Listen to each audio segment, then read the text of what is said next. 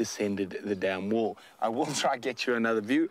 I'm Brent Leo Smith. I have Jandre heading on camera. We have James and Dangerous Dave out in the other vehicles, and Geraldine and Kirsten in final control, and Jamie out on tracking team. Hopefully, we're going to catch up with those lions we're tracking this morning. And let's see if we can show you the second largest reptile we get at Djuma. It hasn't disappeared completely. There he is, Jandre.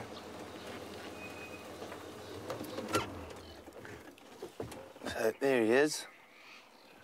And he sat so nice out in the open for such a long time. A little bit of warmth after these cool days, causing him to come out and forage. So he's quite an effective little predator, as well as a very effective scavenger. Now this is the Nile monitor, or water monitor. So we're in, Jandre. And obviously a very happy monitor after the rain. They'll eat lots of different things: frogs, fish, birds if they can catch them, eggs of various different creatures, lots of different insects as well. Oh, looks like he might have sniffed something out there. Now, when he turns his head, you'll notice his tongue slipping in and out. There we go. Tasting the air almost. An incredible senses they have to be able to pick up any sort of dead or rotting flesh. Oh, he's having a little dig there. What you found, mister? So I'm sure he's been gorging himself on any termites he could have found earlier in the day. And using that tongue extensively. Oh, he thinks he's found something around there. No. You can see his ear hole as well when he turns his head to the side. Nice, relaxed, quite a big one.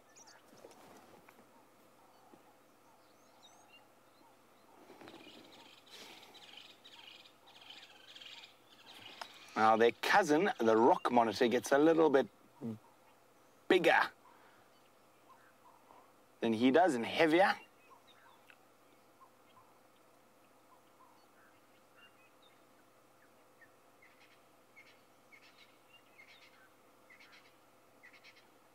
Very slow, deliberate movements as he hunts through the undergrowth there. So it seems like we're having a little bit of trouble with the Twitter sphere on this sunset safari, but emails seem to be working. So if you'd like to send us any questions, please feel free to do that on questions@wildearth.tv. And as soon as Twitter's back up and running, either James or myself will let you know.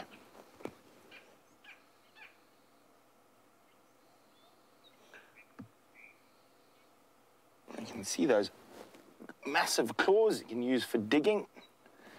And quite often when confronted with a potential predator, they use their tail as a defense mechanism, swinging it around like a whip. And I can tell you, after being whipped by a monitor lizard, it is a very painful experience. I was trying to remove my dogs from attacking one, and in aiding the monitor lizard, I got a severe beating.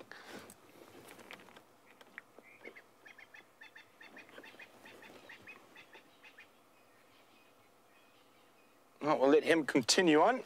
We're going to do the same. Very slowly going to make my way back towards where we had those last lion tracks in Arathusa this morning. Now, Dave seems to think he saw a lion after drive today while he was at the car park. The rest of us are not quite convinced. I took a walk with Dave to where he said he saw the lion crossing underneath the power lines. I couldn't find any tracks, but he said it was chasing an impala. And we're going to go check now up the main access road. Maybe we'll find some tracks there. And hopefully, for Dave's sake, he'll be vindicated. Otherwise, there'll be much mocking and ribbing.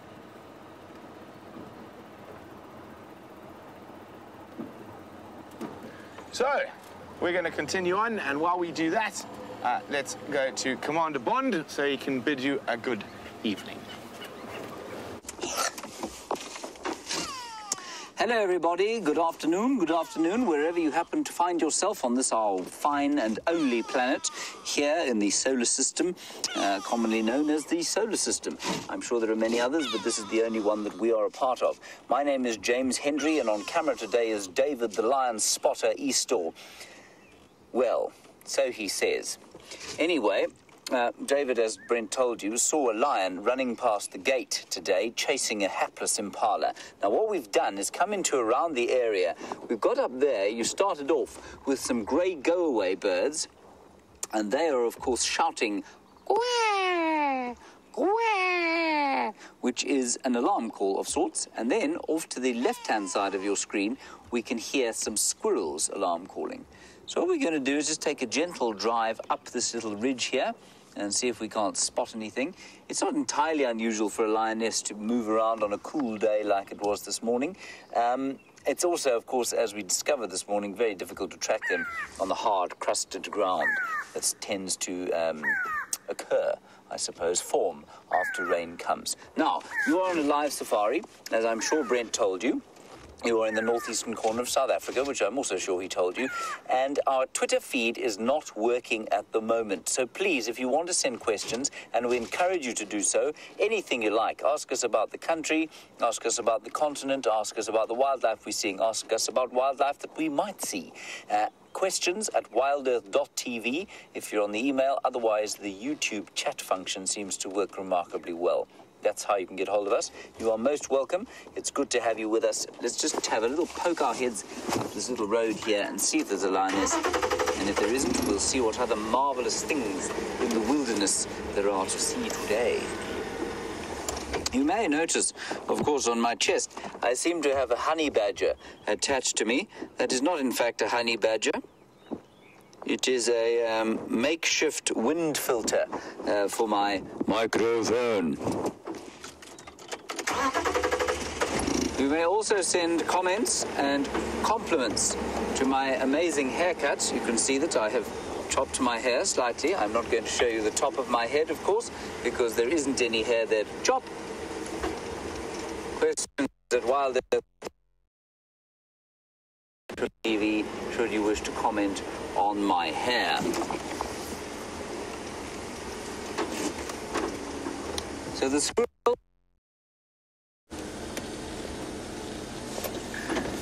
And we're just going to look through the bushes there. It's very thick, so I don't think we're going to spend too much time here. We'll just have a quick look-see. And also, of course, when the ground is wet like this, we can only drive off-road on very kind of well-drained soils. And those well-drained soils are ridge crests, and we're not really on a ridge crest here. So we need to be very careful about leaving ruts and making a bit of a mess.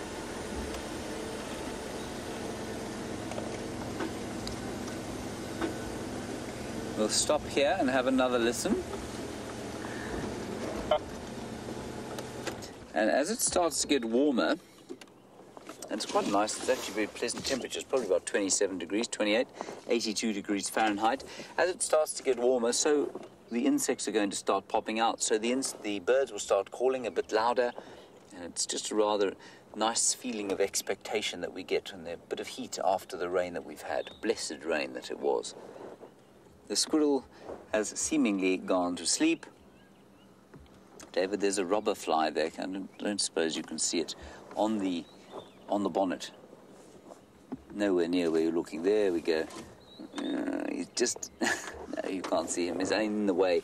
There's quite a magnificent fly there, but I'm not going to get him because he'll bite me, and then I'll probably cry, which will be very unbecoming, very unmanly.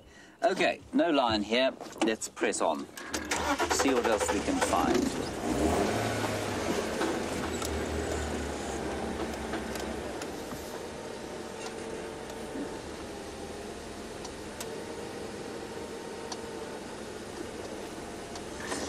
Hello, Ashley. I love this question because it's always fascinated me. And it hasn't always. It's fascinated me until the day that I noticed precisely what you're asking about.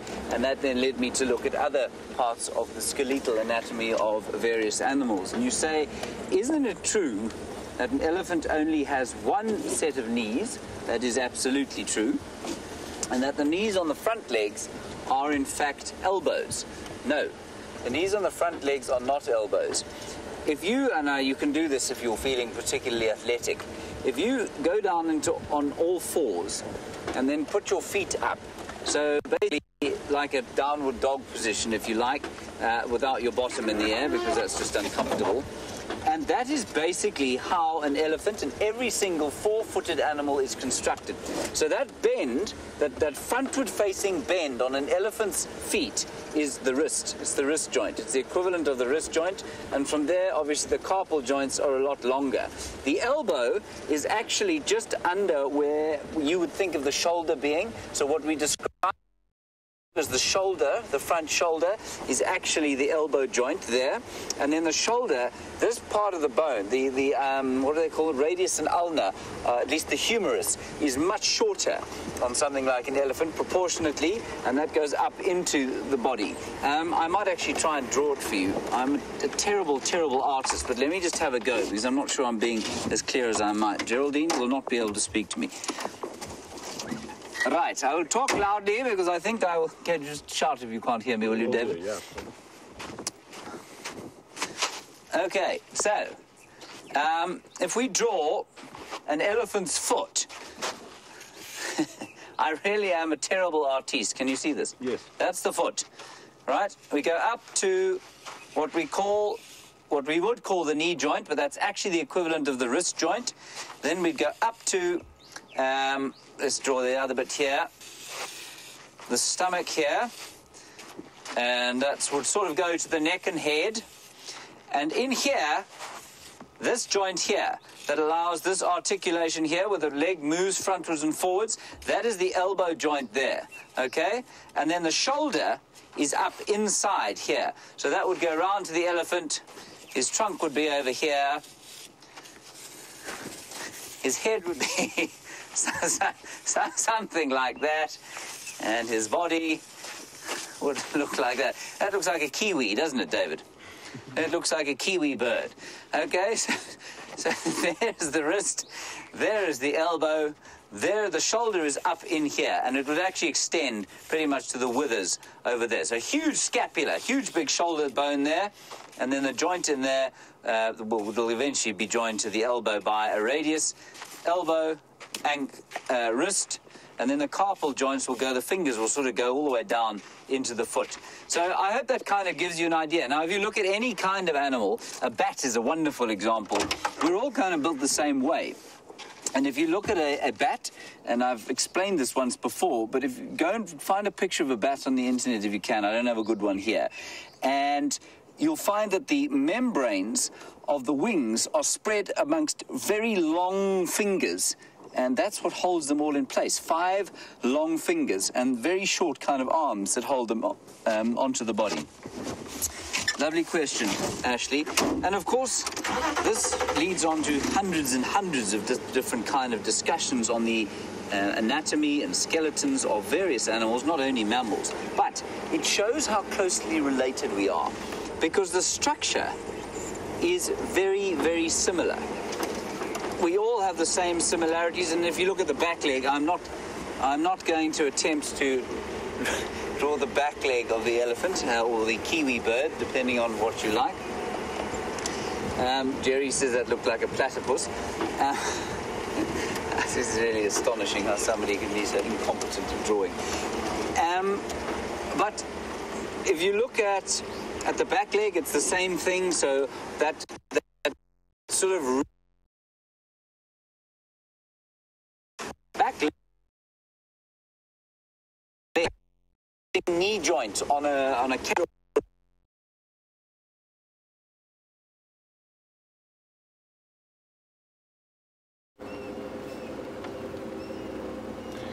So we've checked very extensively the area of that mystery line, and I'm just going to let James know my update.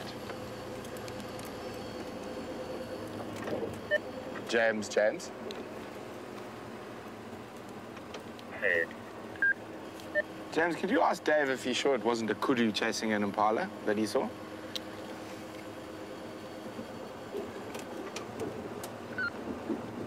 Negative. He said it was a lion and prefaced that with an expletive.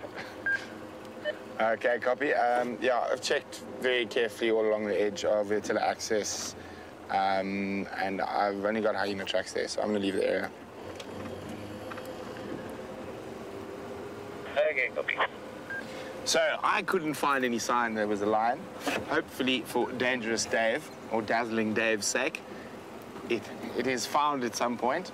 Otherwise, as I said earlier, I think there might be a little bit of teasing for the next few days. So we're going to slowly make our way back towards the western sections and see if we can pick up on those lions that we're tracking this morning and see what else might be out there as we meander to the west.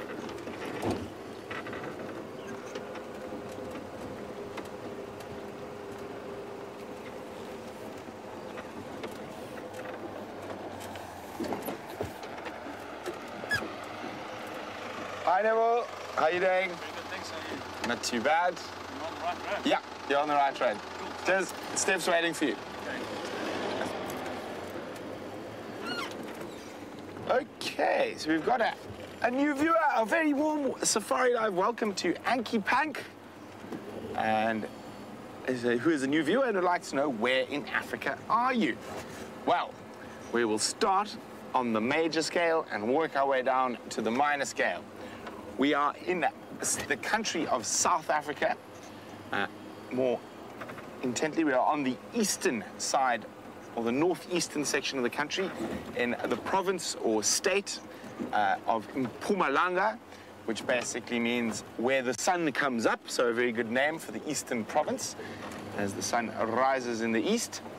And if we go even smaller, we're a part of what is called the Greater Limpopo Transfrontier Park, which is 3.9 million hectares, or around just over 8 million acres of unfenced wilderness for animals. And if we go even smaller, we're within the Greater Kruger National Park, which is about 2.4 million hectares, about 5 million acres of unfenced wilderness. And if we go even smaller, we're within the Sabi Sands Private Game Reserve, which is a privately owned piece of land where there are no fences between it, elephants, and the Kruger National Park. And if we go even smaller within the Sabi Sands, we're right up in the north, working in an area called Juma and Arathusa Private Game Reserves. And we have now just come across a nice breeding herd of elephants, and it looks like they're going to come straight towards us. Hello, oily finks. Nice little guy there.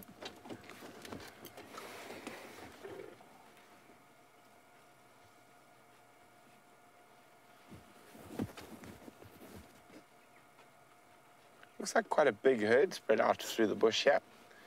I'll be quite happy after this little bit of rain. I'm hoping these guys are going to head up towards a nice mud wallow that I know of for a bit of splish splash.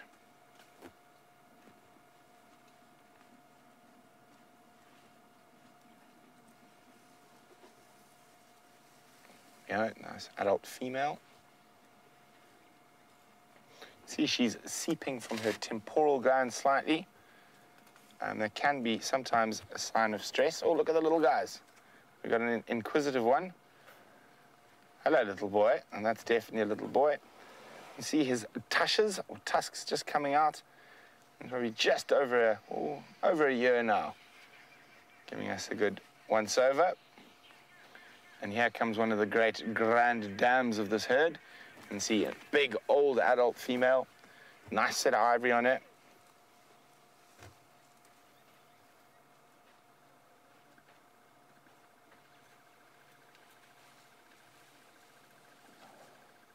Oh, amazing how such big animals can move so quietly through the bush.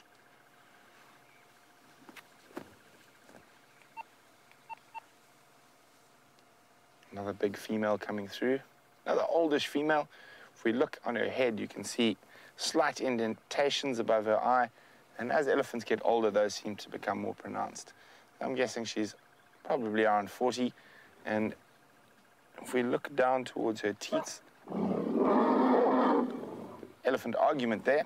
One of the babies got in the wrong way, wrong place, and got a severe talking to by the adults. And it looks like we're in for a treat because they are heading straight towards that mud wallow.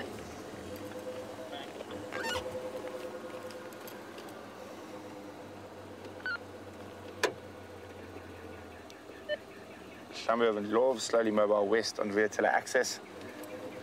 Just at the junction sandy patch with access. So a lot of you might be wondering what I was doing there. I was just letting all the other game drives around know what we found, and because finding animals is a team game, the more we communicate, the more areas we can cover and the best sightings we can find for you.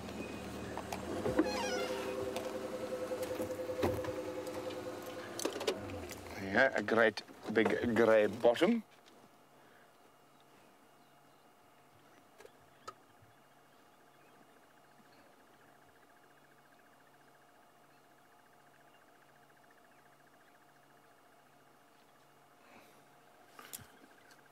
I can actually hear them even more off to the left in the bush as well. So there could be quite a few around here. And see, stopped for a quick snack on a bush willow.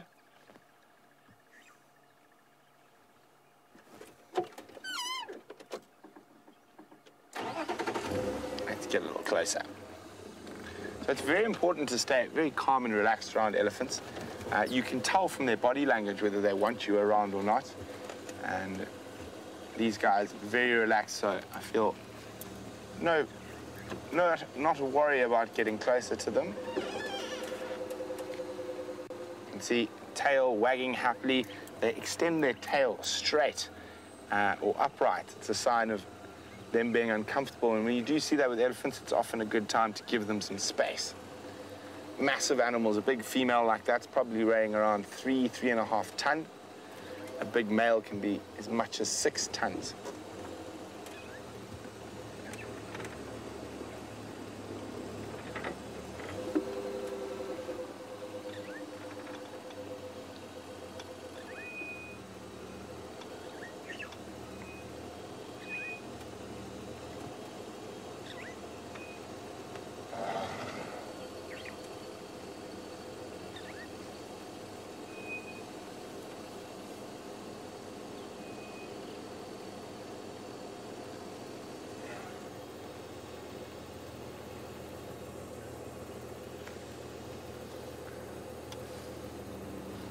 Always try to keep your gear in low range. Hello, little man. So that's very distinct little elephant bull behavior. They like to be very big and tough, and they quite often come running up to the vehicle. But as long as mom's close by,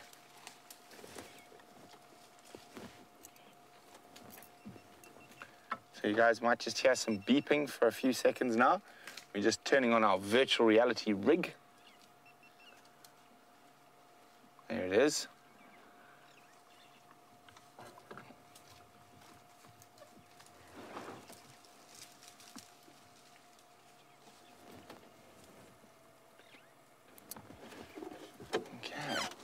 So you can see the herd is starting to spread out and feed when they get into an area. So we've got elephants on both sides of us. I'm hoping some of them do make their way towards that mud wallow, which is just over the ridge here. There's nothing quite as cute as a baby elephant enjoying a mud bath.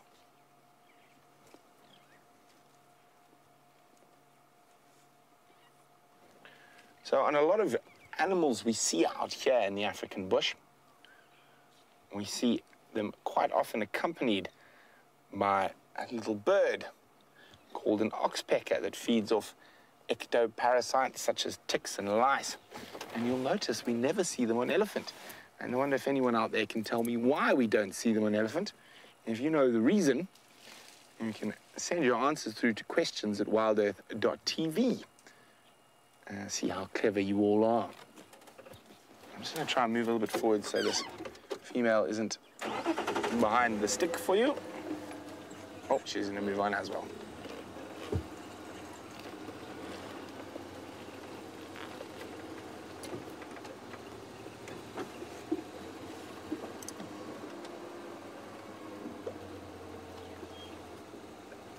They're slowly moving through the bush, feeding as they go, which is a constant thing for elephants. Being so big, they really do need to feed a lot. Here you go. Hello, mister. The ears out. So that behavior from young animals isn't so... Oh, there we go, middle of the road. There's going to be a bit of playfulness. Yes, little boys, a bit of rough and tumble. Boys will be boys.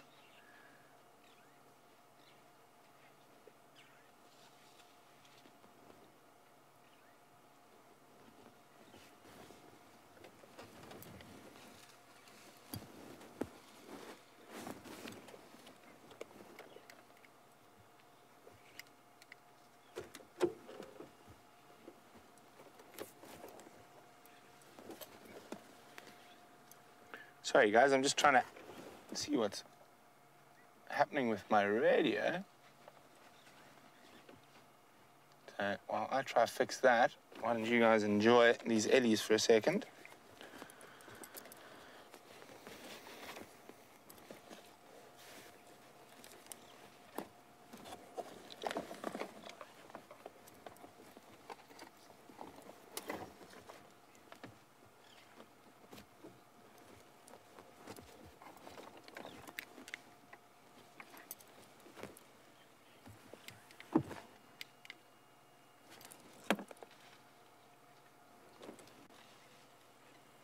So guys, I just need to try to fix my radio. Those elephants have gone to the bush. While we do that, let's go have a look what James is up to.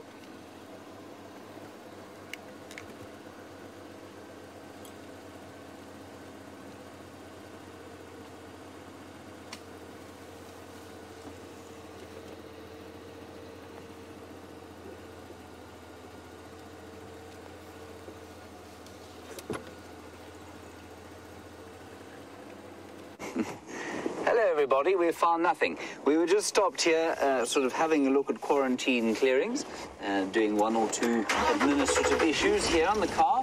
Anyway, what I did want to say has now slipped my mind because we were talking about the skeletal anatomy of various animals. Ooh, there's a bird up there. It's a grey-headed sparrow, I think. Yes, it is. Now, if we take the little discussion that we were having, and Dave, there's also a black, southern black tit just to the left-hand side, and another grey-headed sparrow, probably Mr. and Mrs. Sparrow and Mr. Black Tit. What I was saying about the skeletal anatomy of various animals was that they are so similar. And even birds, if you look at their skeletons, you cannot help but be struck by the similarity of structure to, first of all, reptiles, then to mammals, and of course amphibians. All have got 4 limbs. Every single vertebrate, i.e. animal with an internal skeleton or backbone, has got a similar structure in terms of the limbs. Yes, there are modifications, as I explained with the bat, and as I showed you with the elephant, as Ashley has looked, and I hope that those of you who have got cats and dogs at home are examining those, and those who are perhaps looking at this at the office, or maybe you hauled a colleague into your cubicle to have a thorough examination of their skeletal anatomy, just to make sure that I'm talking the truth. But the interesting thing to me, of course, is the genetic closeness. Now, you will hear and you will read that we are, depending on which way you look at it, about 98.6% the same as a chimpanzee. That's what our DNA is. Now, that's not particularly remarkable when you consider that we're about 50% the same as a banana. I'm reliably told by a professor of anthropology, so not particularly amazing, but it is incredible to think that we're only 1.6% different DNA-wise from a chimpanzee. And if we are 50% the same as a banana DNA-wise, I know that sounds outlandish, but it is true, we are very closely related to that southern black tit, to the nyala, to the impala, to the elephant, to the animals that we have around here. And it's all just, the more different you get, the more that is beautifully laid out in the fossil record. And it just shows a remarkable contiguous evolution and speciation of species, and it is just a marvelous thing to watch as you go through nature. And of course, a wonderful saying that I really enjoy is that you can't really study nature but through the eyes of evolution. Now, how it all occurred, we're not really sure, but to see how animals have adapted to their environments and how closely related we all are, I think is just a remarkable thing. Now, we're going to continue along the route that hopefully will bring us to David's lion. A couple of hyena tracks here. But given the uncertainty and the lack of ability to drive off-road, we're going to probably not spend a huge amount of time looking. We'll go in search of other things.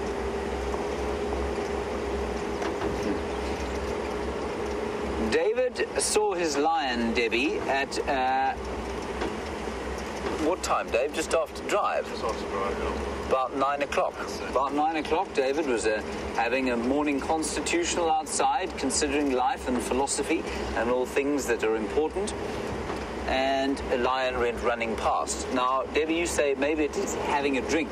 That's why we went to Gallagher Pan. We did have a look, but no tracks there. And that was from there that we heard the grey go-away birds going, quack, quack. But unfortunately, they didn't seem to be shouting at anything particularly significant. Now, everybody, Brian, of course, is now become completely obsessive about taking a time lapse once a day. And every time I drive around, I think I'm surely not going to find Brian's tripod, and there it is. I found it again. It turns up in the most obscure places. Anyway, it's good to keep the creative juices flowing, these time lapses and personal little videos that we take. I took a remarkable little picture, which I will post at some stage, of a terrapin today in a pan. And of course, these fancy cameras these days, you can stick them in the water. And we got some really nice results of a terrapin sticking his head out of the water. Brilliant gold and red colours, which you don't see when you look at terrapins from afar. There is an impala, or two, possibly related to the ones that David's lion was chasing. David, I'm sad that the lion wasn't male, because then, of course, we could call it David. But as it is a female, we can't really call it David, can we? So young impala and its mother, and her mother. No, his mother, look, he's got his little horns. You see his little horns have come up. I don't know where the rest of them would be. They must be off in the thicket there somewhere. It'd be very dangerous for them to be lurking about here on their own. The thing about it being a grazing animal, of course, is that you have got to, at some stage, put your head down. Now, no matter how well you're designed, when you put your head down, you are not going to see as well as you would otherwise. And I learned something the other day from an article that a viewer sent through, and that is that you know how, I'm just trying to think what the best example, if you look at a cow's eye or a horse's eye, they've got a kind of, it's not a slit pupil, but it's a kind of rectangular pupil. And what the eye is able to do is that when they put their heads down, unlike you, if you put your head down where you're sitting now, your vision can blur slightly because your eyeball is unable to adjust within its socket. It's pretty much fixed to looking straight out in one direction. That's why if you lie on your side, it takes a little while to get used to watching the television if you're on the couch. That's beside the point. But one of these animals can if they put their heads down, their eyes automatically swivel so that they're looking upwards. They're looking at an angle like that when they're grazing. So it does help them, but they're certainly not nearly as aware as when they're looking around like they are now. On we go.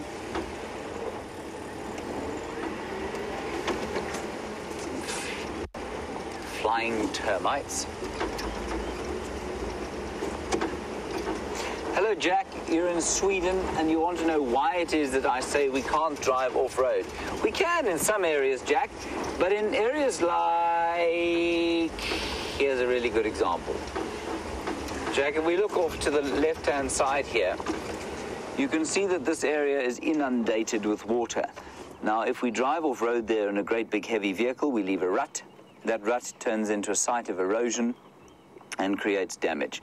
And that's why we don't drive off-road too much after a heavy rain like we had. Remember, we had almost 70 millimeters, almost 4 inches of rain. That's a huge amount of rain. So for the next few days, we're going to be a little bit more cautious about driving off-road. Dave, there are a whole lot of actually flying ants, not termites. These are genuine flying ants. Look at them here. Can you see them? I'm not sure if the camera can see them. There we go. Look at that. Now, many of you will have learnt that, or certainly referred to flying termites as flying ants, but they are not, of course. A termite is most closely related to a cockroach. Look at that. These are actually flying ants. They're royal ants that are going to start off their own colonies. So it's an example of what we call convergent evolution, where two completely distinct orders of insects have developed the same strategy for breeding. Isn't that amazing? They're all around us. Obviously very difficult to try and find them with a camera, but you can see them flying past there as that thunderous steel grey sky moves overhead. David, I think you'd probably get an award if you can track a flying ant with a camera. Look at millions of them in front of us. And they're hovering. They're much easier to film than the termites, which tend to move a lot faster.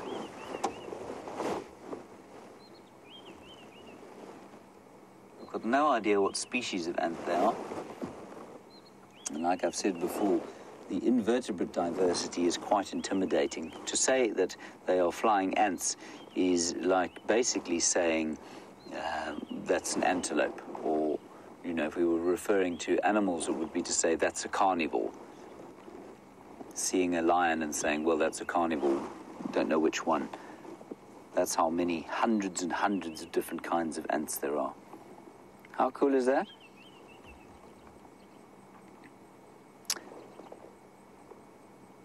Very cool. Now, an ant belongs to the order Hymenoptera, same as the bees, and same as the, what's the other one? Bees and the wasps. And that means that the queen, now this is for those of you who are into your kind of slightly more deeper biology, the queen is what we call haploid.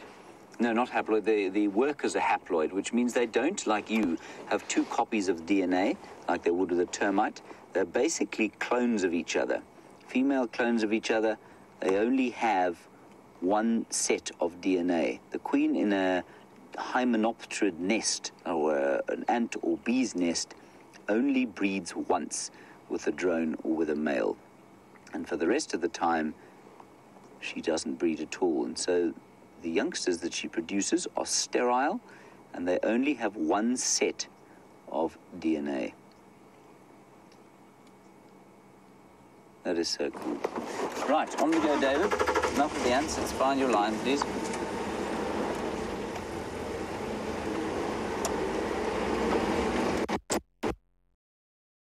But I think it'll be okay.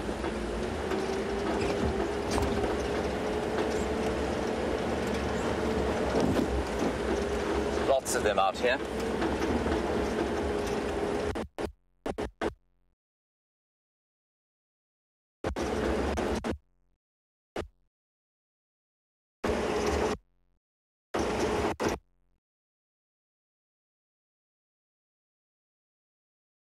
Off to Arethusa to see if he can find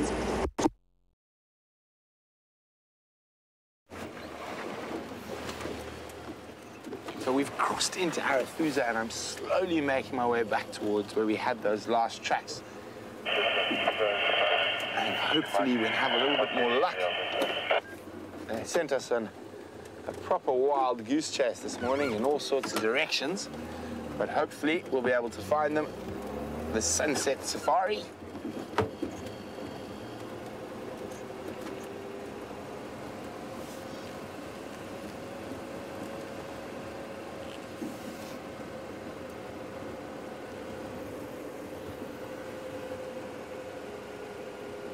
So, for those of you who might have missed the Sunrise Safari, we're looking for the Nkahuma Pride.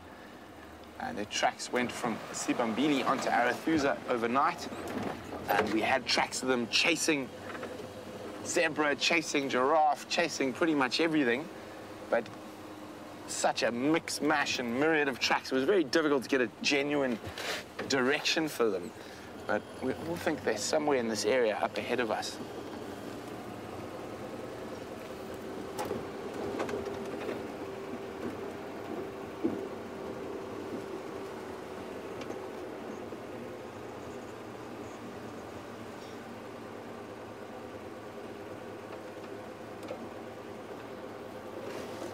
Well done to Marilyn in Montana. We saw a leopard-faced vulture on the Sunrise Safari while we're searching for those lines. And that's 137 on Marilyn's bird list. So, well done, Marilyn.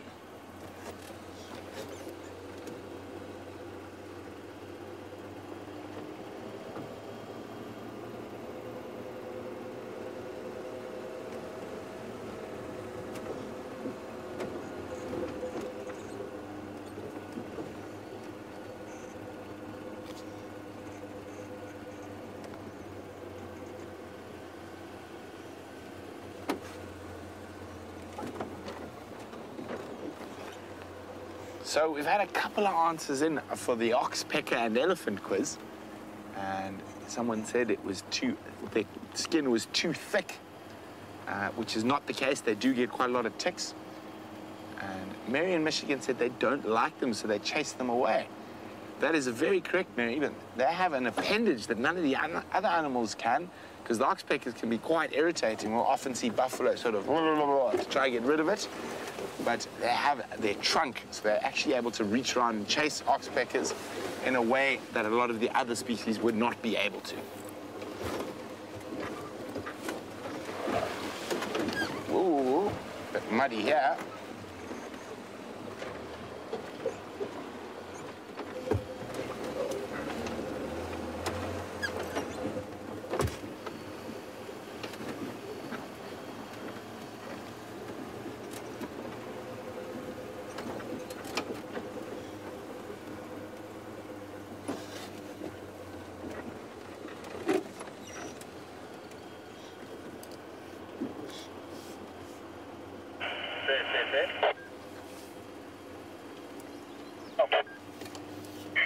Hey guys, just have to. Welcome back.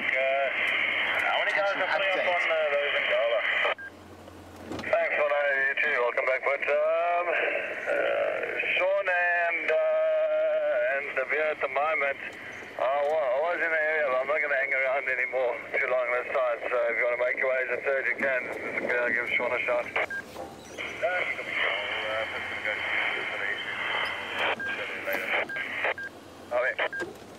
So I was following up with Sean and De Beer this morning. I just want to try and get hold of Sean now. Sean.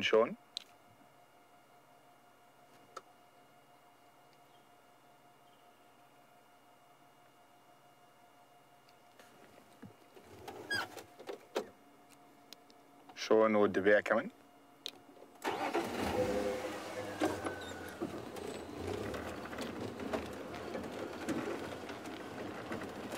Stations, I'd like to be the third following up on those in Gala, coming in from Sibambeli, Arathusa cut line.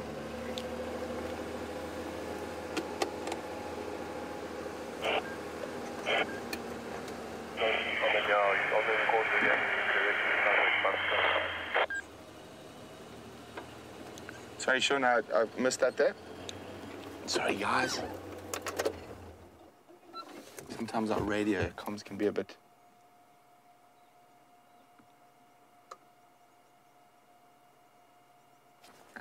Well, we're in the right area.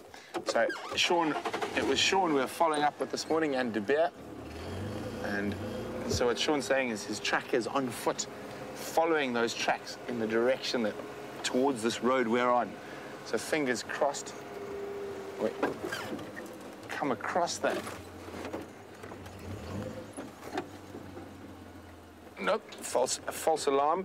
Just saw a slight different color there next to the torchwood, but it was nothing, unfortunately. So while we continue to search for these lions, let's go across to James, who's with the largest ruminant in the world. Okay. There is a giraffe, everybody, very clearly seen by his, well, reticulated shape, I suppose, but I don't want to give you the impression that he's a reticulated giraffe. He is not. He's a southern giraffe, one of 9 giraffe subspecies. Now, if you would like to, and Twitter is working again, #SafariLive, please tell us what those other 9 species are. You may not, under any circumstances, consult the oracle that is Google or Wikipedia. So let's try and get them just simply from your memory. If you can get all 9, well, you don't have to send through 9, send through as many as you know, and we'll try and get all 9 between us. I can never remember them all. You can start with the southern giraffe, and I've given you the reticulated. You need another 7. None of them occur here. And I love that one in the middle there. He's my favorite. He's got little paintbrushes on the top of his head. See? Totally useless to someone like me, of course, given my artistic talent, as you saw it earlier. But there you can see he's got these little tufts of hair on the top of his head. I've never seen that before. I'm not sure why I find it so amusing.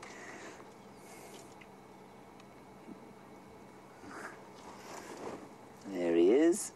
And I think, if I'm not mistaken, that chap was born just before October, so sort of in September, I guess it must have been.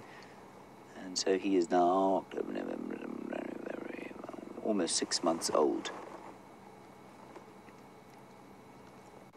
And he is a he, I think, isn't he? I'm pretty sure he's a he. He is a he. I'm sure that's the chap. And he was born around here. His mother is this gorgeous redhead just in front there. That's her eating there. She's got a really nice kind of chestnut color to her patterning. And giraffe, of course, do have different kinds of patterns, different colors.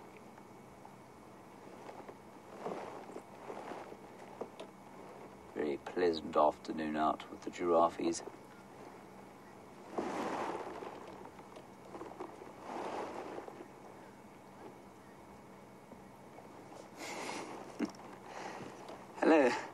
Hello, Anki Pank.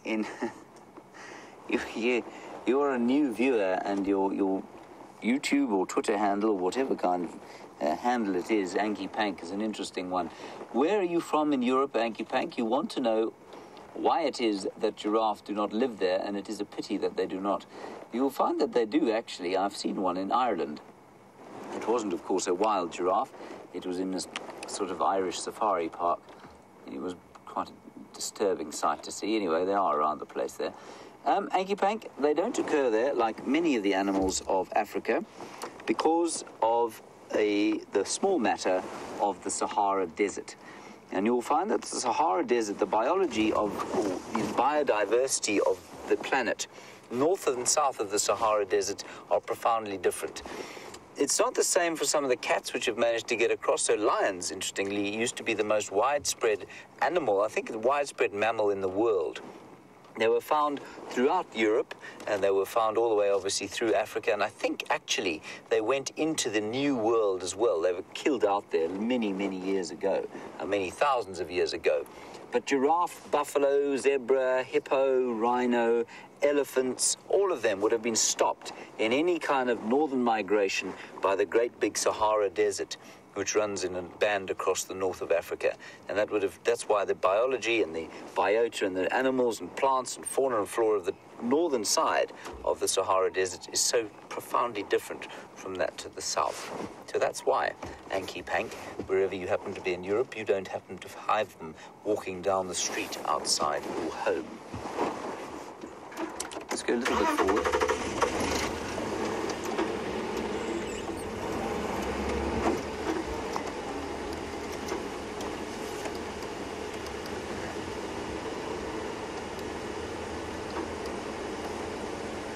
Right, Herbert. See, I told you she was a magnificent redhead. Look at her. Herbert, you are what we describe here as taking the mickey. You say you get the great spotted giraffe, the long-necked giraffe, the Toys R Us giraffe, and one correct answer, the Rothschild giraffe. Your last answer is correct. Your others are utter nonsense, Herbert. But certainly good for a laugh. Thank you very much for that. We do enjoy a bit of humour now and then. Just move again. She's been tremendously confiding, this one. Another of our little paintbrush friend. Hi. She's only now about 10 metres from us. Now that's about 33 feet, which is not very far at all.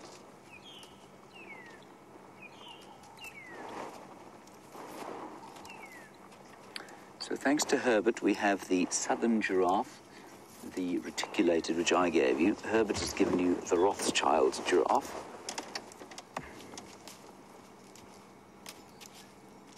There she goes, wandering across the road.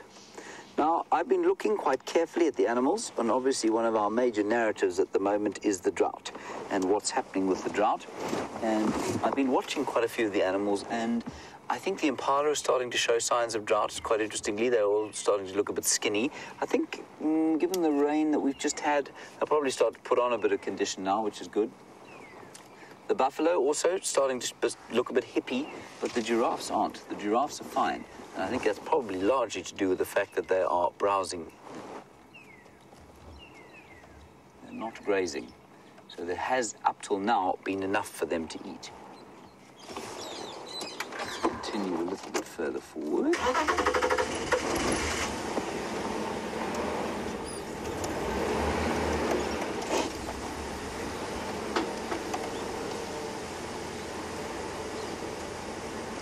She's just being amazing.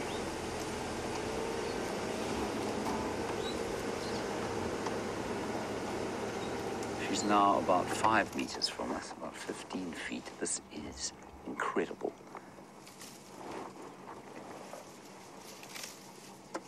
So she stands, everyone, at about 2.5 to 3 meters. That's about 10 or 12 feet. It's much higher than 10 feet. It's at least 12 feet. 3.5 meters. So she's 12 to 14 feet tall at the head.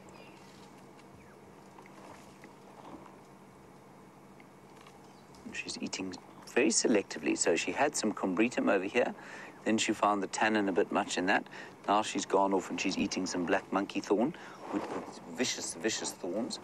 And the two tree species she's eating, of course, defend themselves in totally different ways.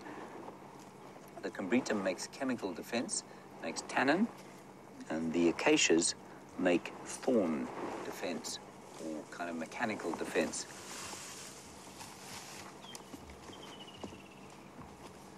Now, the reason that young bull is running is because I watched him trip over a tree. So he wasn't panicked by anything.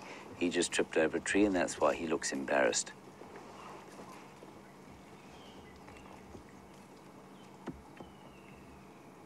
It's a beautiful afternoon. You can hear maybe the doves calling. You can hear the woodland kingfisher there. A couple of long-tailed or magpie shrikes.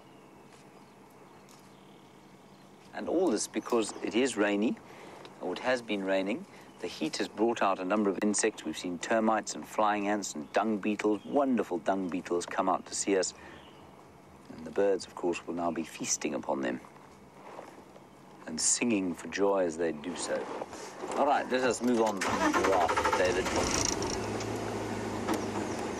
Here comes the Toys R Us giraffe now.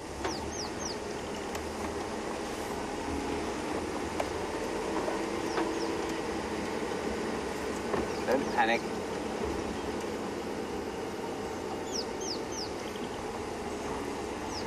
Very nice. All righty, on we go.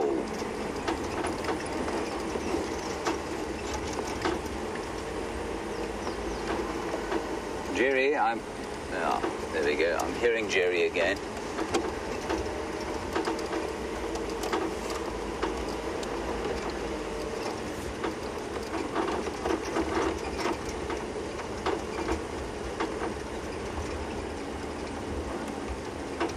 Oh, hello, Christine on Twitter. You're obviously something of a giraffe fan. Let's see if I can get these all. Nubian, Thornycrofts, Rothschilds, Maasai, reticulated, African, and South African, sorry, and what was the other one you said? West African, and Kordofan. There we go. That's 8. We're missing 1. And I think it's, which one is it? Can't remember. Oh, Dave. Oh, as I say, that's the 4th one I've seen today. It was a slender mongoose, but they don't ever sit still. Thank you, Christine. That was brilliant. Well done. I think we're missing 1.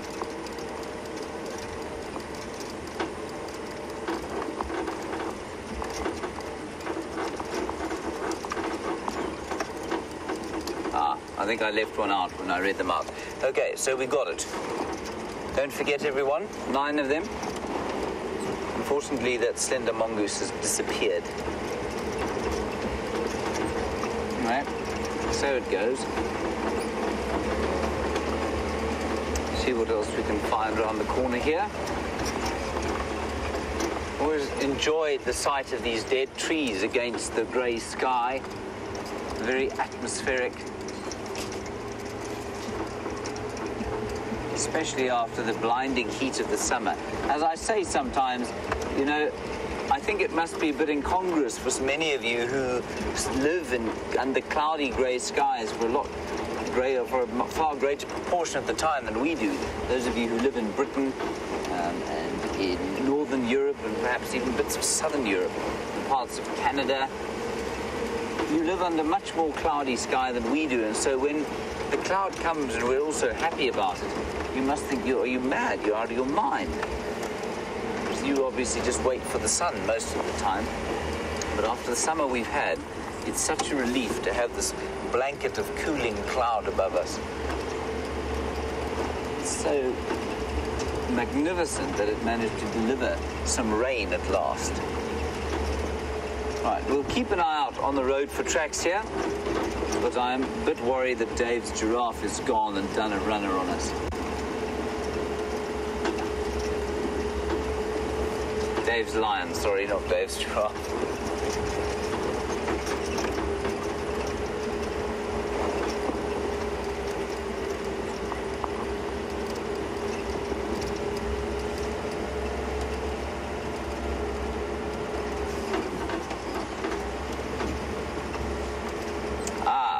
Now, Naomi, you're in Pretoria, capital of our fine country, recently voted the most beautiful country in the world, probably by South Africans, as I've said, but they are absolutely correct. Naomi, you want to know about what the giraffe was eating, and because you've read that sometimes young trees or acacia trees will produce a substance that makes them distasteful, and the giraffe will move on. Naomi, the story is actually even more clever than that. The story goes, and it's not just acacia trees, it's a number of different species of trees. They actually communicate with each other, and they do it through means of pheromones. So, if you watch giraffe feeding in a grove of, say, acacia, berkii trees or black monkey thorn trees, they'll go to one tree, and then they will very seldom feed on the tree next to it. and they'll move sort of 4 or 5 trees along and feed on that tree and then do the same thing again. Now what happens when a tree is attacked by a predator, i.e. a herbivorous giraffe, it creates a response. So when you damage the tree, it creates a response. The tree increases the amount of tannin, which indeed does make it distasteful, and the giraffe will then move on. But the other thing that it does is produce a pheromone, which travels in the wind to other trees close by, and that causes those other trees to raise their tannin levels before the giraffe can even get there. And it's an absolutely brilliant adaptation, and it's been counterbalanced or counteracted, if you like, by a giraffe that will normally feed into the wind. So they won't feed downwind into the grove, they'll feed upwind into the grove, because that means, of course, is that the pheromones can't travel to the trees that it wants to go and eat. Isn't that amazingly brilliant? So Naomi, that's the story behind the tannins and the giraffe causing the trees to talk to each other. I believe Mapani trees do the same thing. I'm not sure if any of these combretums do that, but the acacias certainly do. All right, let's head across to Brent Leo Smith. He's got an update on his lion tracking expedition. We'll continue south. See you just now.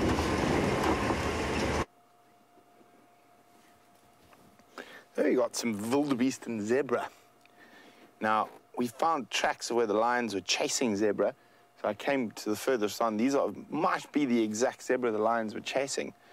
So maybe the lions are still off to the south of us from where we are now. The zebra and wildebeest look quite relaxed. We bumped into some of the Arathusa trackers a few minutes ago, down in the Marikeni drainage, checking to see if the lions crossed out this direction. But so far, no luck. So we're going to go on a bit of a wider circle, back away from this area. And you can see the zebras starting to disappear off a bit into the thickets.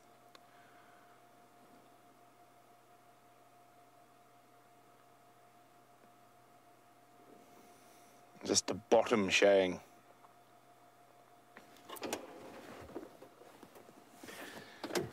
So, well, at least we've definitely concluded for sure that the lions aren't in this exact spot.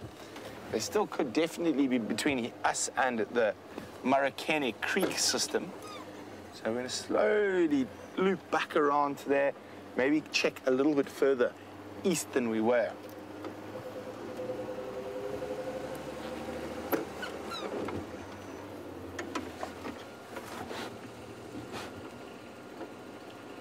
We've got to go really slowly to see tracks at the moment.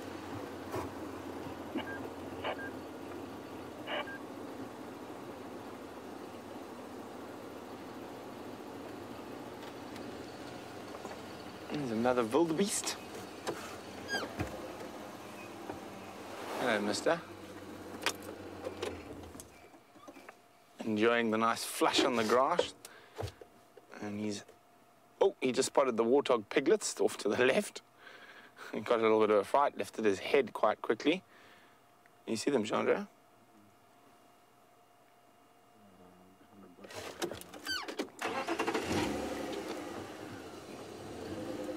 There we go. He's actually going to walk right and past them now. And piglet off to the right, off his bottom there. Also very much happy with this nice new green flash. And there's Mom off to the left, just behind the bush. I did see another baby. I think she's got 2 piglets left. Doing quite well so far.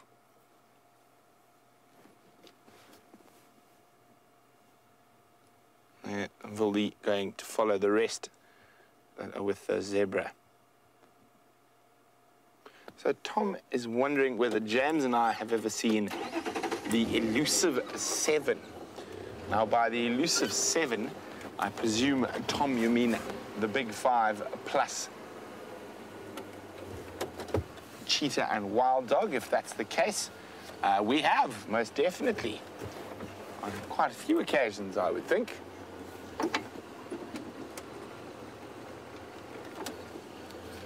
So with this hard ground after the rain, just checking very, very carefully. We don't want to be the guys who miss the tracks.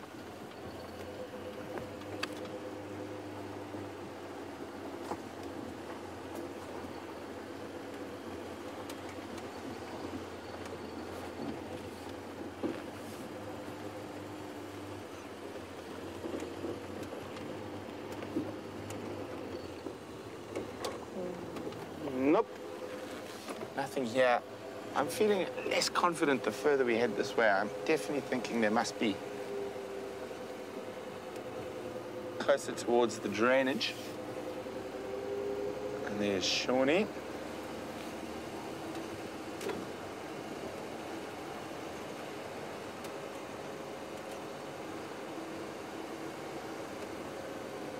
Some more zebra and impala off to the left.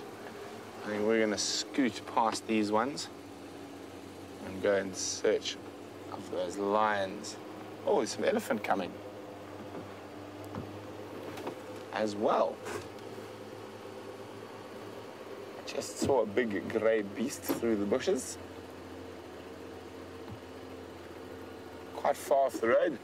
As you know, we won't be doing much off-roading after the rain. You see that earlier again, Jandre? Where do you go? Glove. There's lots down. Yeah. A little bit. Yeah.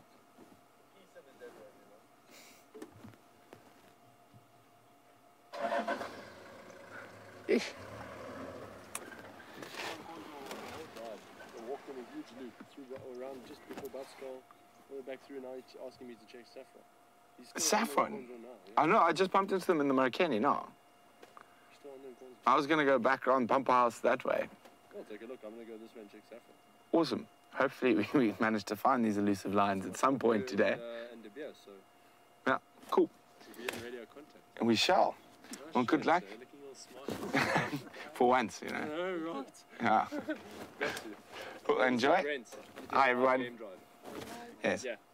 No, that's little antenna up there sending a thingamabob to somewhere else that eventually ends up everywhere. Computer. Yes, it's quite fancy. At least my job is not to explain that, but to look for animals. It's much more fun. Very cool. Enjoy. Good luck. And we'll see you at them. Hopefully, yeah.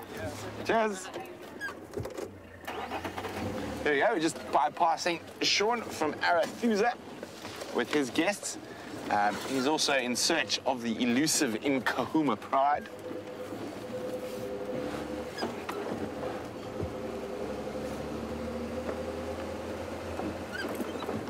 So these tracks are seriously giving us the runaround. I mean, literally going east, west, north, south, every which direction.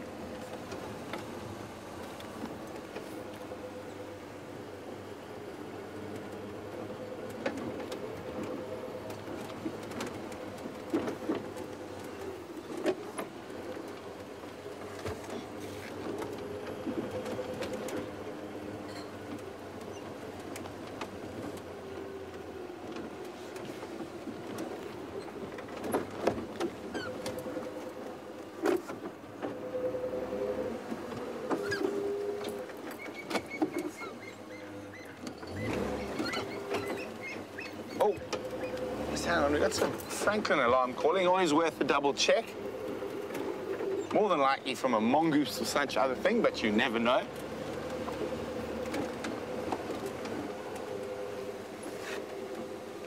Shouting in this little erosion system here.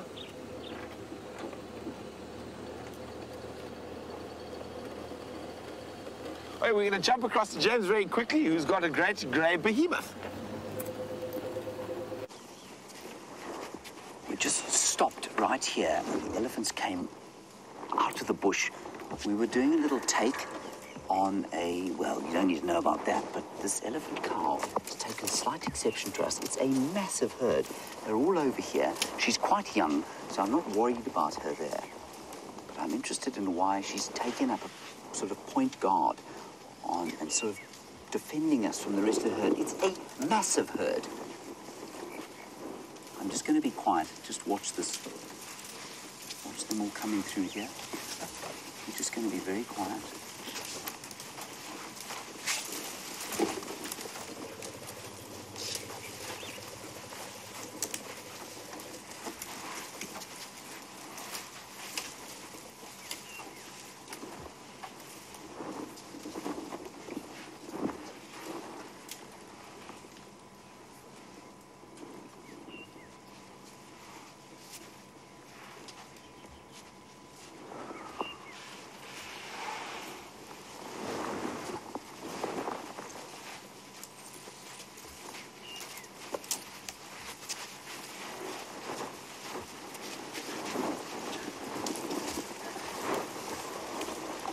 How many there are? Can't try and count them. 1,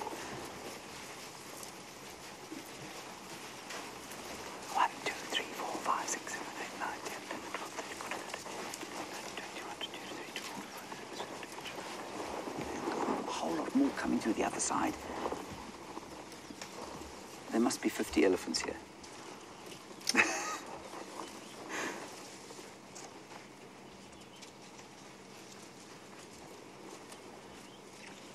That was unbelievable. I don't know why they're running, except to say that they might be going to water.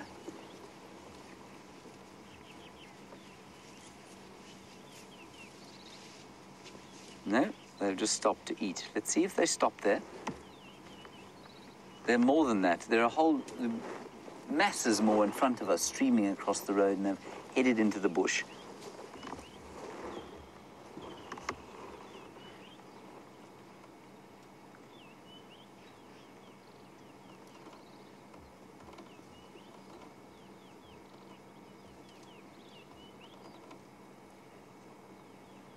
Gee whiz. Right, let me just... while my heart rate goes down a little bit. Dave, you all right? Amazing? Smiling?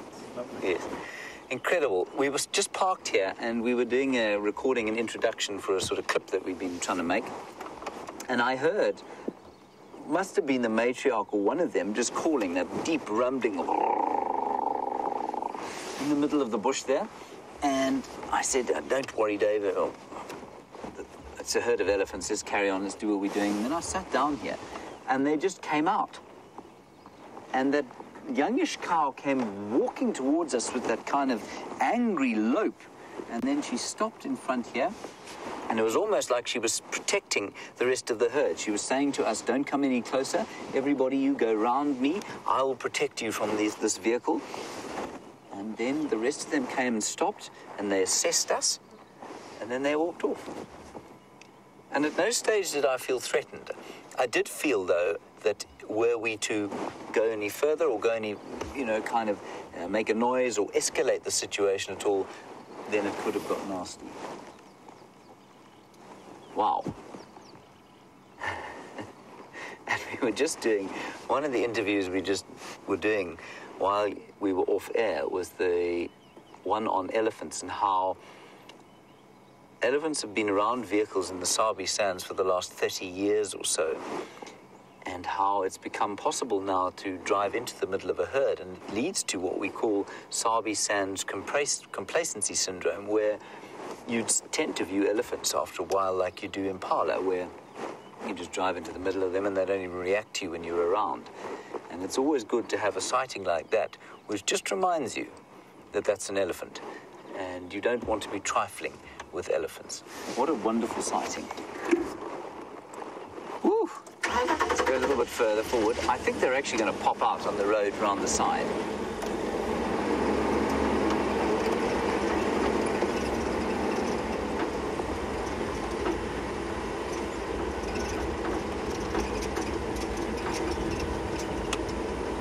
Curious one, a nice question, and it goes deeper than the question you've asked. Sorry, I'm really getting a little tongue-tied because that was just so wonderfully exciting.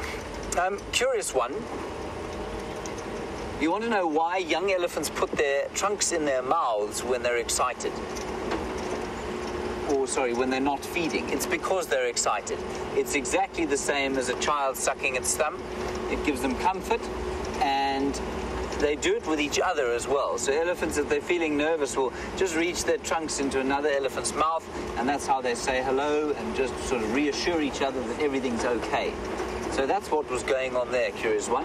And then the little ones, yeah, so they'll just kind of put their trunks in their mouths if they feel a little uncomfortable, just makes them feel a little bit more at home, and yeah, it's a bit like fidgeting as well.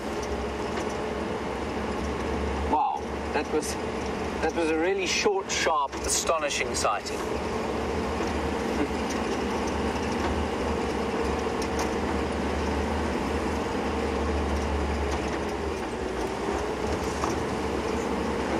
What I'm going to do is go down around the corner here, and we'll see if we can pick them up going across the next road, which is Philemon's Cut Line. I mean, the nearest water from here now would be Treehouse Dam. I'm not sure why they would be going there when there are so many other sources of cleaner water at the moment after the rain we've had. But maybe they were spooked by a lion somewhere in the bush here. Maybe that's why they were a bit protective of each other. I'm not sure. Look at the cloud coming in from the south here.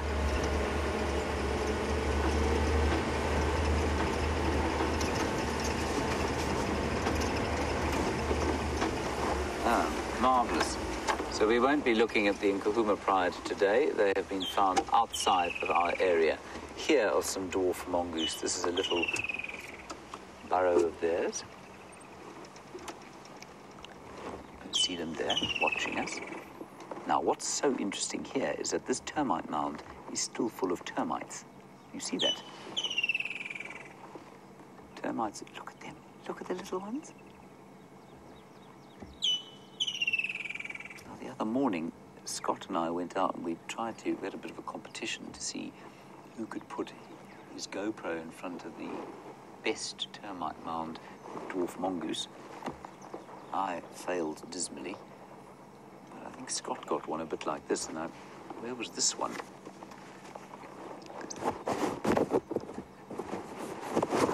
Sorry, everybody, I think I got a bit softer. Jerry, is that right?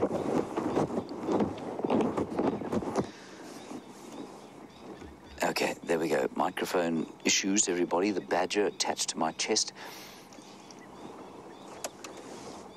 These little chaps were just fantastic, and I don't know where they were the other morning when I was trying to find them. But as I say, the interesting thing to me here is that this termite mound is not unoccupied. It is full of termites, and I think that a few of them were probably eating termites. In fact, Dave, if you pan a little bit to the left, there's the one, or just behind, there's one there actually eating termites out of the mound. See that? In that wet bit, up a bit, and that's left of your picture. He's eating little termites, little blighter, eating his hosts.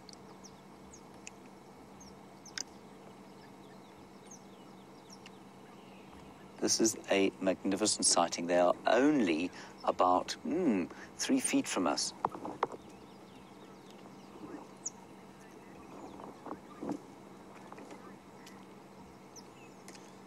So earlier, Monique, you're in London. You asked a question earlier about what would eat those flying ants that we saw.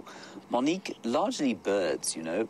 It would be things like swifts and swallows and bee-eaters and drongos and those sorts of things which would eat those flying ants, unless they, of course, landed on the ground, in which case then something like a dwarf mongoose might eat them. But remember that an ant has often got what we call formic acid in it. I mean, there's a whole family of ants that are called the formicid ants, and they contain formic acid, which, although not particularly toxic, can burn the tongue a bit, doesn't taste very nice. And it's, if you ever eat something that's been infested by ants and you pick it up late at night and it tastes sort of peppery and quite burny on the tongue, that is formic acid. And so I think you'll find that termites are a far preferable meal for something like a dwarf mongoose than will those ants be. I think you'll probably find that birds have a better or greater ability to digest them simply because they'd be eaten more often by birds. These chaps tend to go for things like scorpions and eggs and small reptiles and that sort of thing.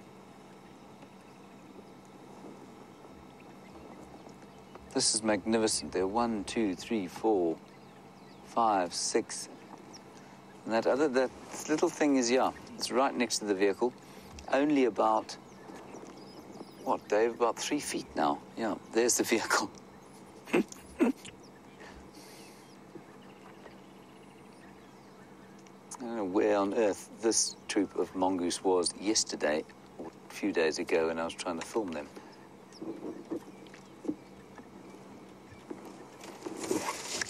Oh, I'm just going to try and shift myself so I can have a look.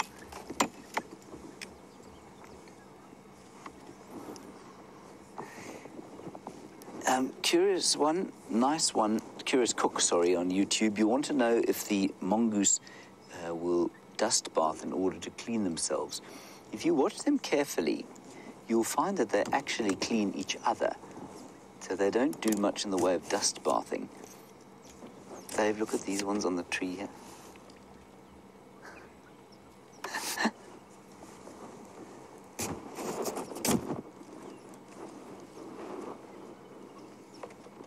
This is just wonderful.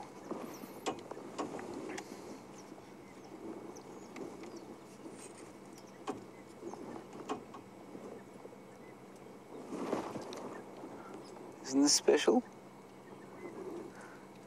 So cool.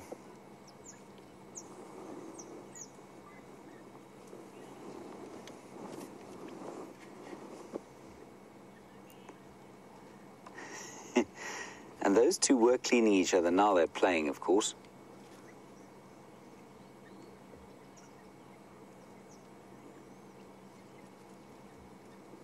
And they do a lot of cleaning and playing with each other. And those are young ones. Now, of course, play behavior, we discuss it a lot and we see it a lot in all the mammal species. Incredibly important part of growing up if you're a mammal. And that's why it happens. It's not simply because it's a fun thing to do. There's a great reason that young mammals like to play and older ones don't like to play so much. Well, some do, but mostly you get a little bit tired eventually of playing. And that's because your neurosystem and your musculature has developed to the extent that you don't need to play anymore to make things work.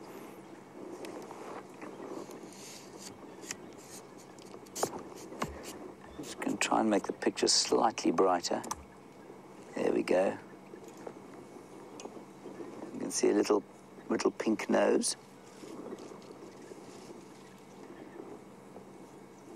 I'm amazed that the termites tolerate this. I don't suppose they have an enormous amount of choice, really.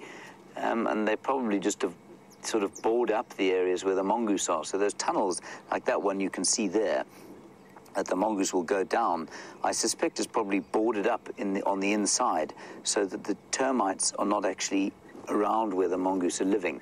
Of course, the termites do need to build the mound, or they build the mound by default. And so there will be openings, especially in hot weather, because those openings are very important air conditioners and very important at regulating the temperature in the mounds. And I guess then the tenants will eat the landlords.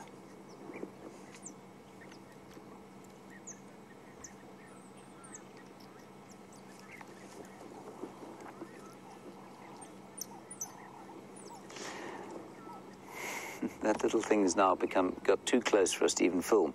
Smiles for Rafe or Race. You want to know why are they not bothered by the biting termites? Well, smiles for Race, most of the time the termites will not be able to bite, so the workers can't bite. They don't have the mouth parts for it. For the soldiers, I suspect you'll find that the mongoose are actually just very skilled at staying away from the bites. They'll bite them on the abdomen and get them from there, and then that's what they'll eat. You might find also, though, that there's a situation here where they don't eat the soldiers, and when the soldiers take over, often what happens is if you go to a mound like this and you go to a piece of the mound that is being freshly built, it will be covered by workers. And as soon as they perceive a threat, the workers disappear inside and they're replaced immediately by vicious soldiers. And maybe you can see now none of them seem to be eating any termites. Maybe all the workers have been replaced by soldiers now, and so the mongoose are avoiding Dave, these two are having a massive fight underneath this log. No, they've now gone too far behind. I'll keep watching. But there are two of them having a right royal ruckus there. There we go. Dave, if you look right under the log here. There. Just look in there. They're having a huge fight. One of them was... There we go.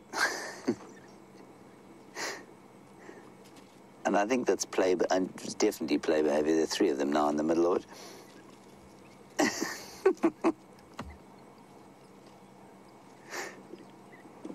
And the whole troop now will not stray far from this mound. The day is pretty much over for these chaps. That is so cool. 4 of them. They're all young. They're sort of teenager, I guess teenager-sized. Little smaller ones just joined them, slightly smaller than the others. And wants to get in on the action. Biting one of them's ears.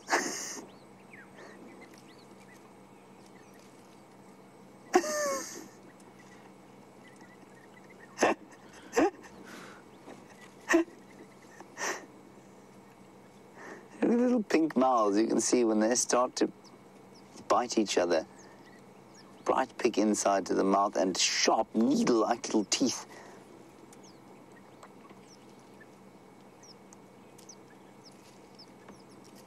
That is classic. Look at them. And I'm always amazed by how adept they are at being sort of semi-bipedal. A bit like a meerkat. A meerkat, of course, is able to sort of sit back on its haunches. And these can do the same thing. And when they're fighting like that, they kind of rear up and sit on their haunches. And that's how they fight with each other. Which, of course, most quadrupedal or four-footed animals struggle to do. In fact, just about anything other than a human being struggles to do that.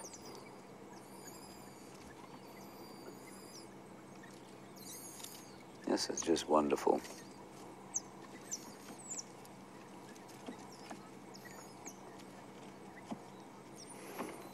Interesting one. James Richard, are any of the larger mongoose species a threat to the dwarf mongoose?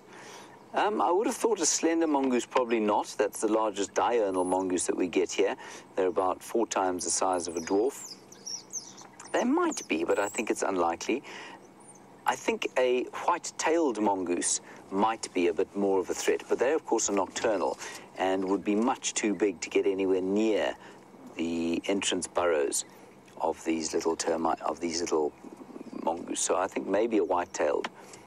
But I don't, they definitely eat other small mammals, so I don't see why they wouldn't eat one of these chaps. Except to say, look at that one eating the alates there, Dave. Just up a bit. To the back and the right. Sorry, left. Sorry, left. One on the far left is eating termites. He's pulling out the youngsters, the royals that are coming out to fly. That's him there.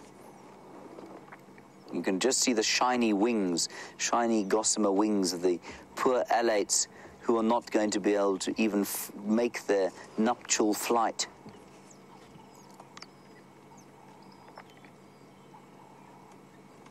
Delicious peanut-tasting dinner for this mongoose.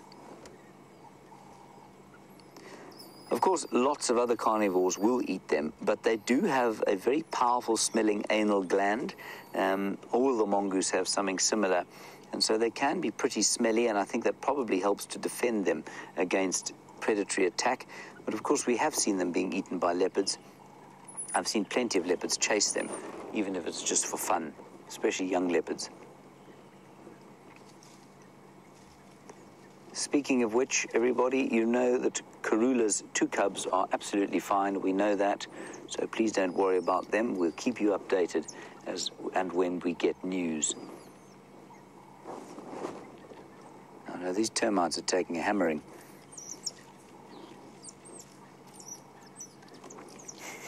These dudes.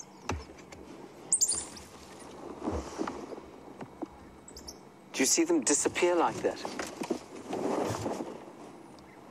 Wondering if there wasn't a bird, or if maybe it was just the movement on the back of the vehicle here. That must have been us. Cat in Tampa, just as you asked your question, you say you should know this. I don't see why you should know this at all, Cat. So many animals out here. You want to know if they have a sentry like meerkats have a sentry. Yes, they do. They have a number of sentries. I'm not sure if their roles are as defined as they are within the meerkats, but certainly there will be adults that are around looking out all the time, just like that one's doing. And they made one alarm call, just one, and they all disappeared. It was amazing to see. I've never actually seen that. From completely calm, eating their termites, running around, playing, one alarm call, gone, all of them. And you can maybe just hear them talking to each other.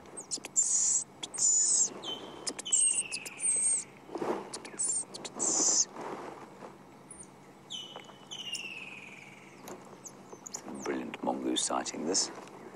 Where were you all the other day?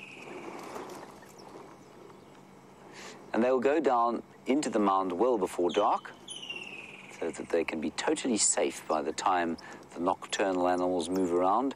An owl would happily eat one of these chaps, so they'll stay away from any darkness. This is just the most amazing sighting. That group in the middle there are aloe grooming. You can see them cleaning each other, and we had a question there about whether they take dust baths or whether they, how they clean themselves. They kind of do it for each other. Another really important part of many mammal societies is that kind of aloe grooming, or the I scratch your back, you scratch mine kind of principle. And what it is, it's reaffirming social bonds.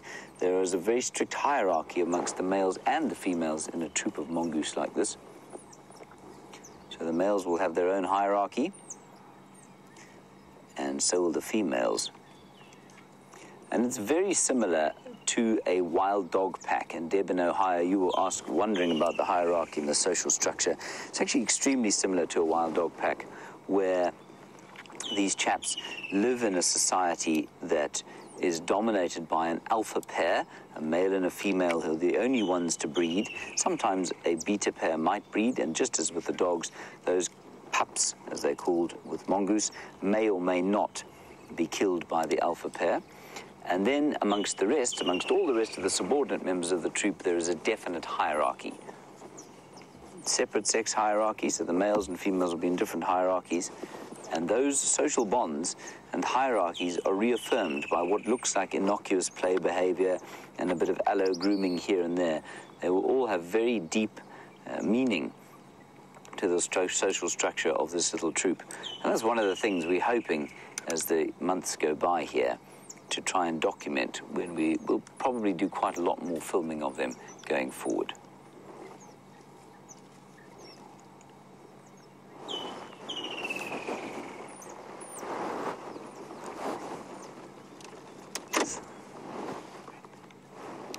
Brent Leo Smith come in. Brent is trying to hail me on the radio, I think. I'm currently with a troop of dwarf mongoose on Zoe's Road.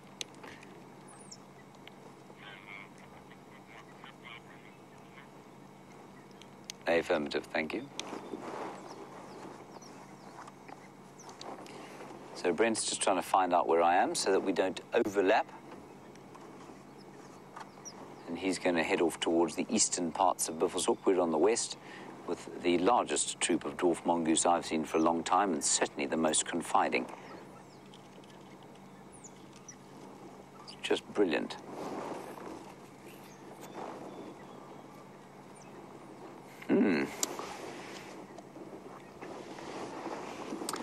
Now, Katrina and Adrian, you're asking basically about the taxonomy of a mongoose.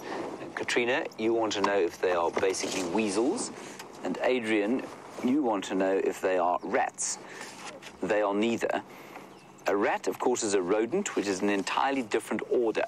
So the rodents would include rats, gerbils, squirrels, guinea pigs, the capybara, which is an enormous rodent of South America, and even the porcupine, believe it or not. It's the largest rodent that we get out here. Then, if you go up a level to the order, this order is called the order the Herpestidae, which basically includes only the mongoose that we get here, and of course the surrogate or meerkat. Now, the weasels are in a family of their own as well, and their family is called the, hang on a second, I do know this, I'm actually looking at it now. It's the Mustelidae, that's right. So it's the same family as the badgers belong to. Now, what's interesting, I'm not going to show you the book because there isn't actually a diagram of it, but the family, or the order Carnivora, is split into two suborders. One, the Caniforma, or the dog-like carnivores, and two, the Feliformia, or the cat-like carnivores. And the rodents are not in either of those two areas. They're in a completely different order of their own. But the subfamily, or the suborder, that the mongoose belong to is the cat suborder, the Feliformiae, and the weasels and the badgers, they belong to the Caniformia, or the dog suborder.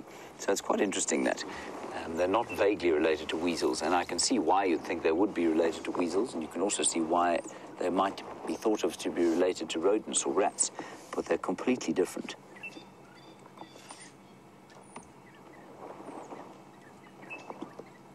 I'll try and actually draw that for you. Straight lines is probably quite easy for me to draw for you. All right, let's leave these chaps to themselves. We'll carry on down. I'm wondering if that magnificent herd of elephants won't be at Treehouse Waterhole, so let's go and have a look there. Marvellous. Thank you, chaps. I'm not even afraid of the engine noise anymore, which is fantastic.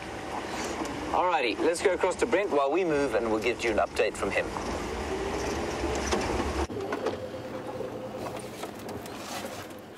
So, unfortunate news. Well, fortunate if you're in Kahuma. They were found with a buffalo kill, from what I could hear, in Simbambili. So just after we left you, when we were chatting to Sean, we found the tracks of them crossing, and then about 10 minutes later, we heard over the radio that they'd been located. So we've decided to come to the far east of Djuma now and just have a quick squiz around, see what's out and about. So far, very little that has a heartbeat, but we will see what we can see. Out here we have a lovely little sickle bush. It's got some pretty little flowers. You can see a very pink one there, and then you see the very sort of slightly bedraggled just to its left. So, all that one down there. So you see where there's pink, and some of them are white. So there's a pink, that one still hasn't opened properly. If we go down from that one, left slightly, there we go. There's bedraggled white. So pink has not yet been pollinated, and white has. So there we go, a colour signal from this tree's flowers to let the insects know which flower it should be focused on. A nice little old common name for them was the Chinese lantern tree. There's very pretty flowers hanging down and look a little bit like a lantern. In guiding fraternities, quite often known as the flat tire tree, very, very dense wood, and those spines have been known to work their way through quite a few game drive tires over the years.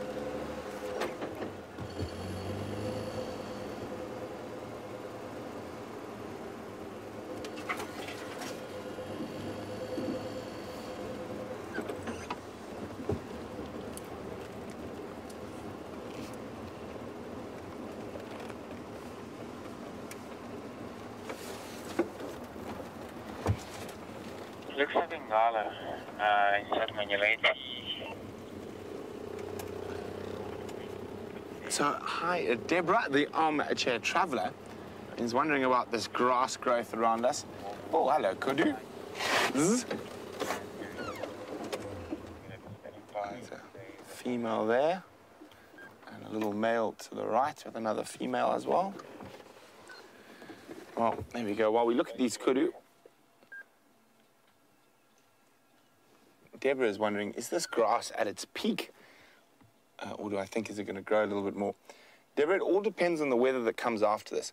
It will probably grow a little bit more, a couple more centimeters. And then, if we don't get any more rain before the end of the month, I think then that's pretty much done. But it all depends. If we continue to have these nice cool days with a bit more rain, it might grow a bit more. What you spotted, could you?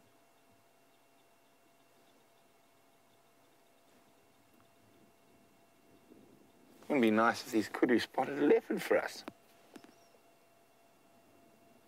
Our ears facing directly forward, very important for a kudu. It's hearing. They live often in very thick bush. You can actually see the bolus of food in her mouth, and she's adding to at the moment from that little zebra wood,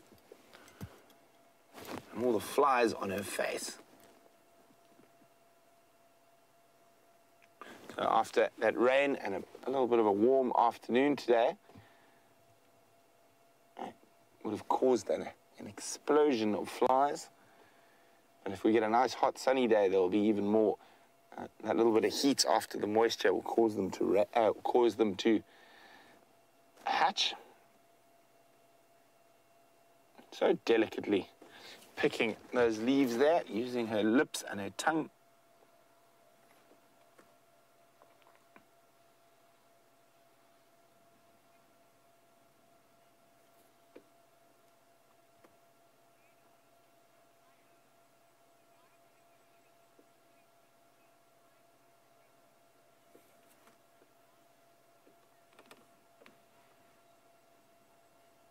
So as we watch this kudu browse on the bushes,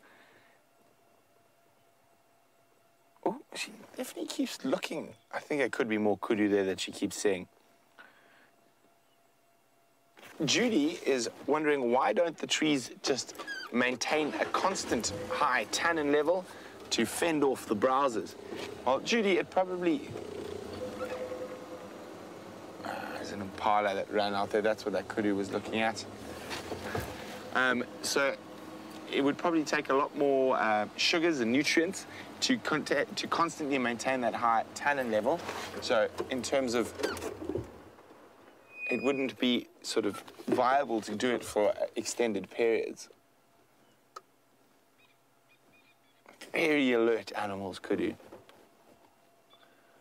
Very pretty. You can see it's adult female. Ears a little bit ripped. That's what happens when you get old. Most of those rips look actually like they're from biting flies. Hey, old lady.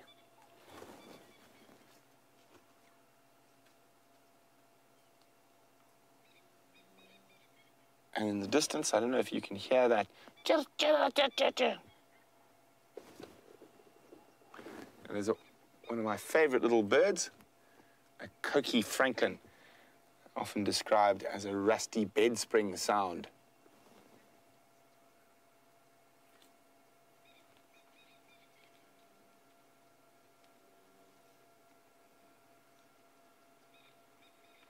All right, well, kudus, enjoy your afternoon tea.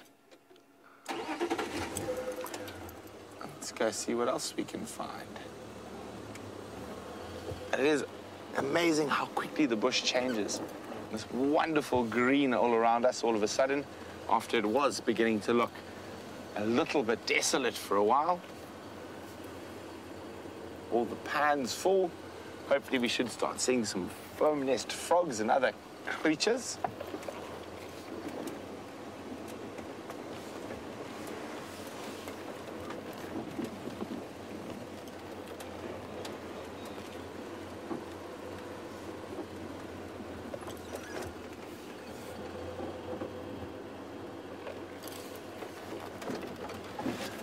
So we've been chatting a bit about the grass, the grazing, the drought, and James Dungeon on YouTube is wondering, how long will grass stay dormant for? Well, James, it's not necessarily dormant. A lot of the grass, the growing points of grass are below the surface of the ground. That's why when you actually drive over grass, it doesn't actually do any damage to it. as those growth points are below the ground. But it would take a serious couple of years, sort of 5, 6 years, of no water whatsoever for the grass to die completely. And even then, some of the seeds would still lie in dormancy for possibly up to over 10 years before erupting.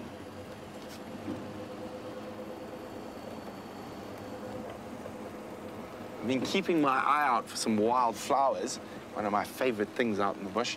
But unfortunately, I think we're going to have to wait another day or two before we start seeing a real increase in wild flowers.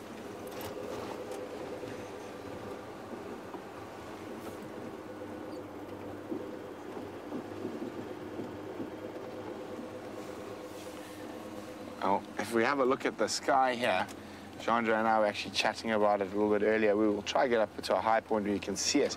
Curious ones wondering if that's smoke or rain in the distance. It's most definitely rain. There's a low-lying clouds, and hopefully they will overnight bring us some more wet weather.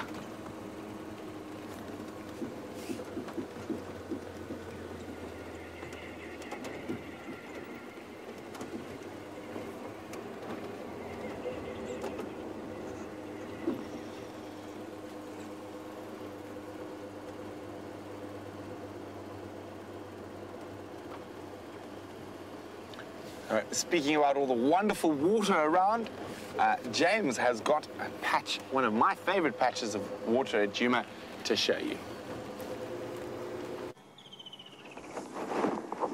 There is a little terrapin swimming around in apparently Brent's favorite patch of water. Well, it might be his favorite patch of water. I certainly wouldn't try and drink any of it. It's got a lot of muck in it. Those are arrow-marked babblers you can hear that are disturbing my speech. Shut up. There we go. So that is a serrated hinged terrapin. Now, we're supposed to get marsh terrapins here as well. They're supposed to be in temporary water sources. They're supposed to come out of the mud and live in little puddles. But I've yet to see one here, and the distinguishing feature apparently is 2 little tentacles coming out of the chin of the marsh terrapin. The serrated hinged terrapin doesn't have that little chin tentacle. I'm glad I don't have tentacles coming out of my chin. Now, there are also some dwarf mongoose alarming to the what is now the left-hand side of your screen. You see, we're opposite now. So what I'm going to do is reverse, and let's just drive down the road there and see if we can't see it. We did hear or see a bird fly off, a big bird, so maybe there's a raptor or something like that sitting in a tree there. That might be quite interesting.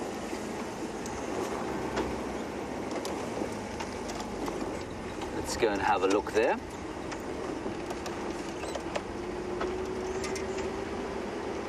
Just down the road here, I did see a bird, like I say, fly up off the ground. I don't know what it was, but I'm sure that's what's making those mongoose upset.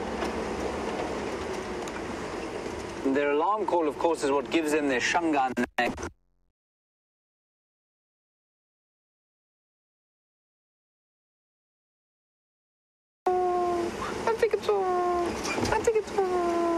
But just a lot higher up than that.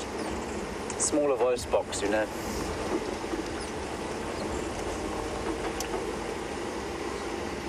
And I can they're still shouting. So let's just look in the trees around here for a raptor, large bird. Sorry, went black screen there while the name it is Matsigitso. Matsigitso. There you can hear them saying it.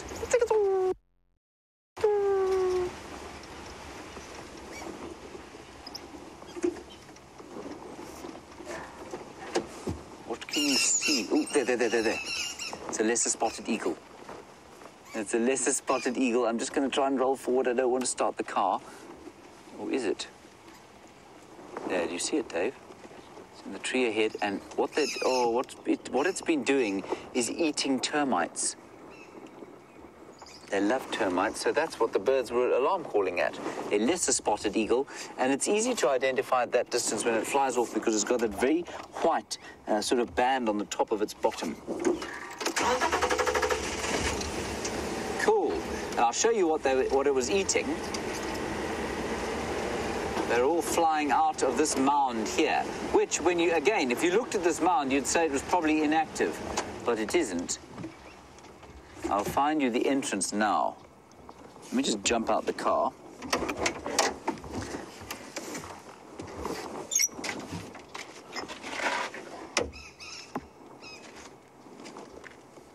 Can you see where I am, Dave? Yep.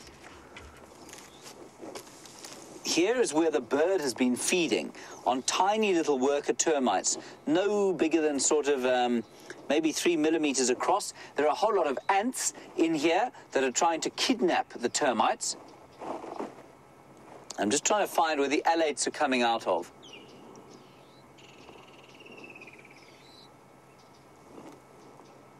It's just amazing. Oh. This is really cool. Wait there, everyone. I just don't really want to touch what this is.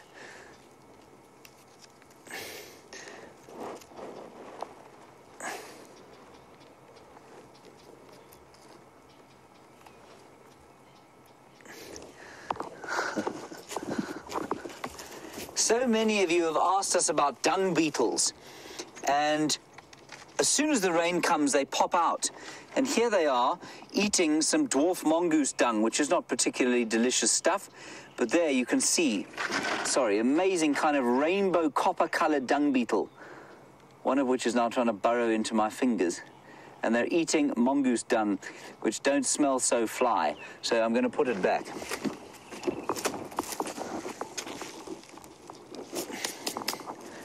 Yuck. Just trying to see where they're coming out. Here.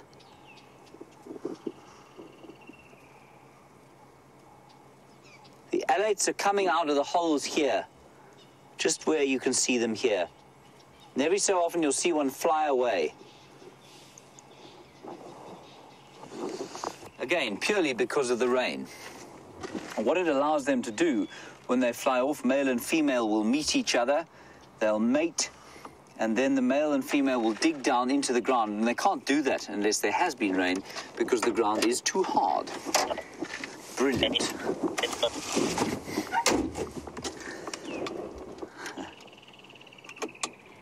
That's wonderful. They're flying all around us. Right, on we go.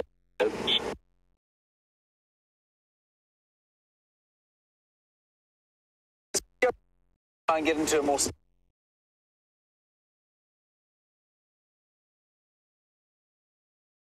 Did you get the colour on those dung beetles? So it's got a bit chilly. I've popped my jersey on, and we're just heading out into this open spot. The clouds seem to be getting a little bit more heavy. Jean-Andre is worried we're going to get very wet. I myself am still not convinced, but let's have a look at these clouds. It's a very dark and ominous sky.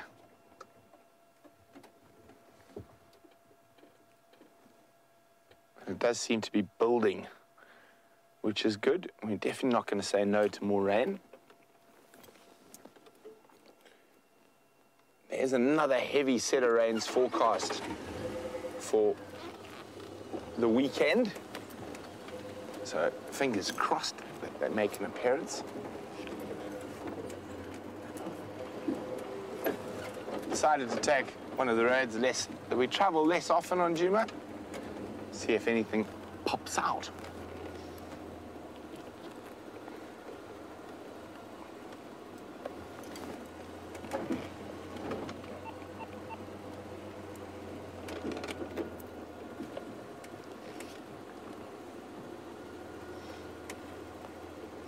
So for a while today, I thought the clouds might break, but they've slowly rolled back and settled in.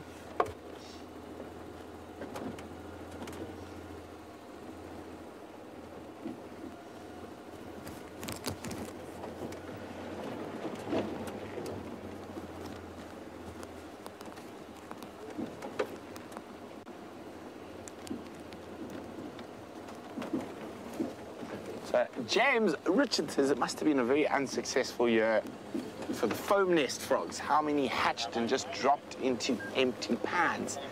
Well, I'm sure quite a few, James. I wouldn't know the exact number of foam nests in the Sabi Sands, but I'm sure quite a few of them were unsuccessful.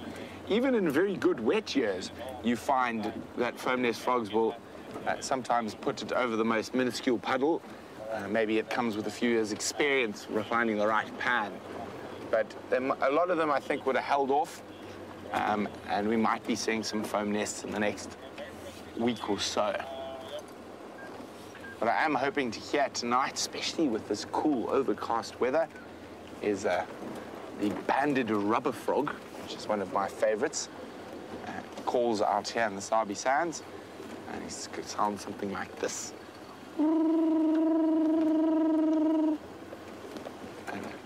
Keep going for quite a long time, holding that tone.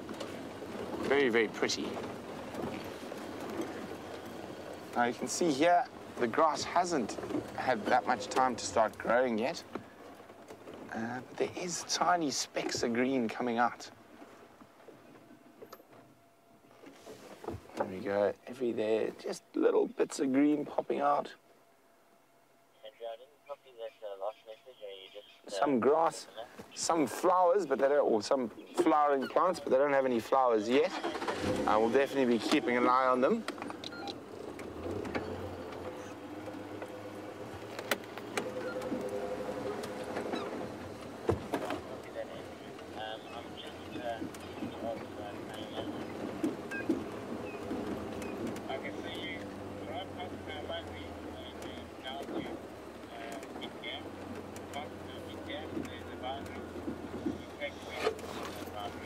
So our beard and James, oh, we've got that spider web, there we go, are wondering, are there any geothermal spots in the Sabi Sands or in the Drakensberg?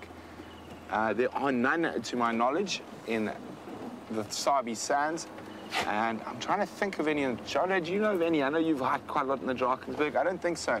The geothermal spots I can think of in South Africa, the first one that comes to mind is very, very, very creatively named, a place called Warm Baths, or Warmbad. There is some geothermal activity there. I know there's a few in the Karoo, and I'm just trying to think. Western Cape, yeah, but not in this area. I don't know of any in the Lowveld, actually. So, unfortunately not. Otherwise, when winter came, I think you would find the whole Safari Live crew hiding in one of them. Oh, VM is sitting in final control, and he's just popped through one of his spots called the Eland. I did not know that was geothermal. So that's about, as the crow flies, about 160 odd kilometers northwest of us. I don't know much about it. I've driven past it. I didn't understand it was a hot spring. So there we go, learn something new every day. But again, that's on a very different soil type and rock type to what we have here.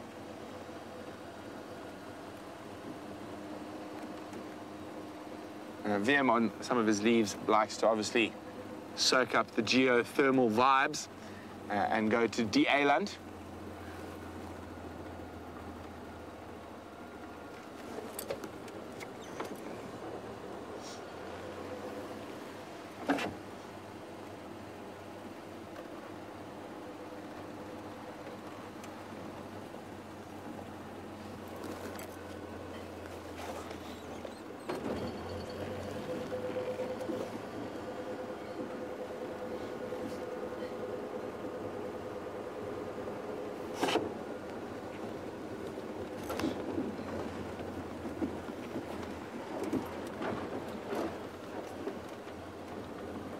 So Alice in Ohio would like to know, is the Nile monitor related to the crocodile? We saw a Nile monitor at the beginning of the Sunset Safari. Alice, about as closely related as an elephant is to a hippopotamus in the fact that they're both mammals. They are both reptiles. A monitor is a lizard, not a crocodilian, and they have a very separate sort of branch of evolution that probably broke away if not hundreds of millions, yeah, probably, if not hundreds, or if not 50s of millions, hundreds of millions years ago. So they're not very closely related at all. One of the more little-known facts about the monitor, it is one of the largest predators of crocodiles. Even though they're much smaller, they are expert nest raiders. And during crocodile breeding season, one of the reasons the female crocodiles stay so close to their nests is to try to protect from monitor lizards.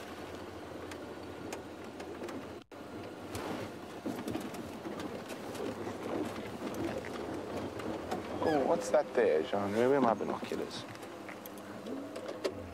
I think it's just a bush.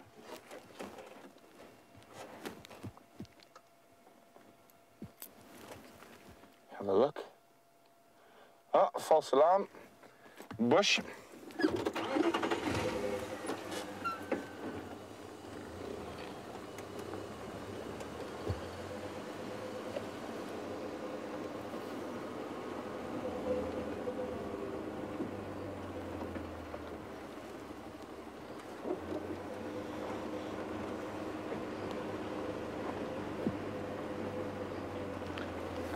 Hi to Debbie in Vancouver, who's actually got a very interesting question, and I'm not 100% sure on the answer to that, Debbie.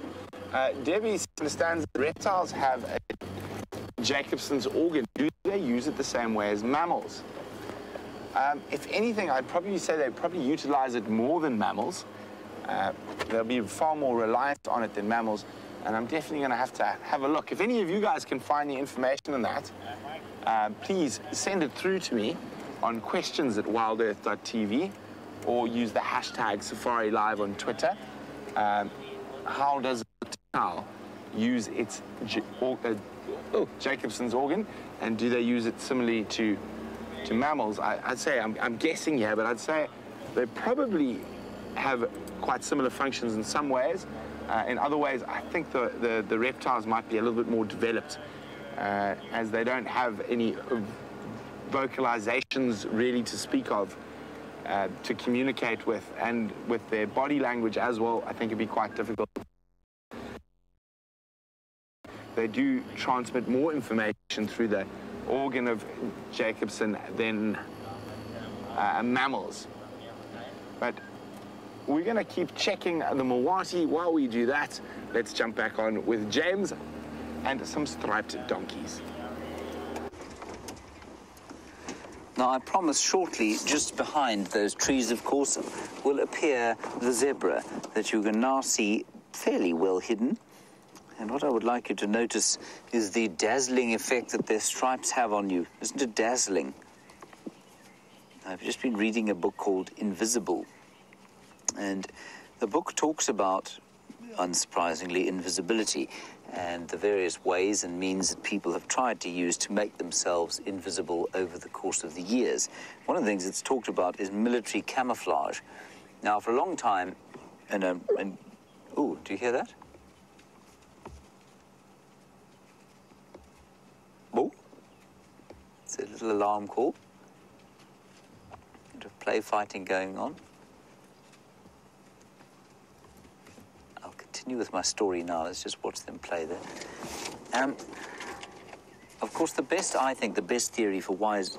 This is bizarre. The best theory for why I think zebras have got stripes, of course, is that it breaks up their outline. And it makes them difficult to see if you're hunting them in this kind of light and they're running through the bush. Kind of breaks up the outline. These guys are having a proper fight. Let's get into position to see them. And what this book told me is that during the First World War, in fact, during, I think it was the Second World War, they started to paint the ships zebra colors, and they've got an incredible photograph of, sorry, let me go forward here, incredible photograph of this frigate, this warboat, painted like a zebra in the hopes that it would try and sort of break the outline and make it invisible to U-boats. And they still actually don't know whether it worked or not. It certainly didn't make it any more obvious, but it's the most ridiculous picture in the world. Update, apparently it was the First World War that they tried this, not the Second World War. Thank you very much for that. Geraldine, who gave you that information?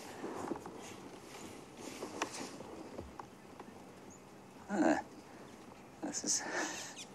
that update comes courtesy of VM the wildebeest, who's in the final control at the moment. Thank you, VM. Isn't that a lovely picture of them with the giraffe there?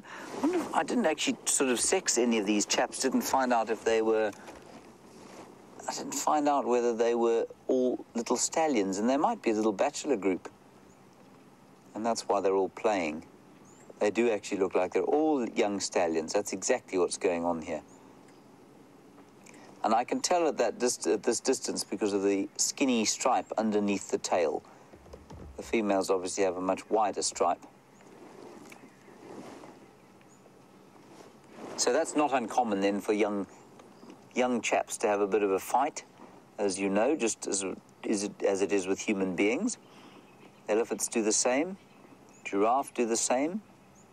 Human beings do the same. Young men will wrestle with each other to...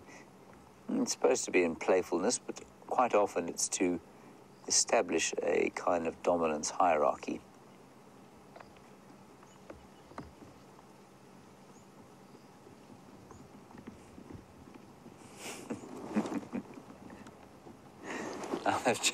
They've chased off the giraffe. That is amazing. It's the great thundering of hooves I can hear. Anyway, brilliant zebra sighting. All right, well, thank you, VM, for that. It was ships in the First World War painted like zebra. They did all sorts of other outlandish things. Painted them all sorts of different colours to try and make them invisible. I don't think it's any surprise that ships these days are painted grey.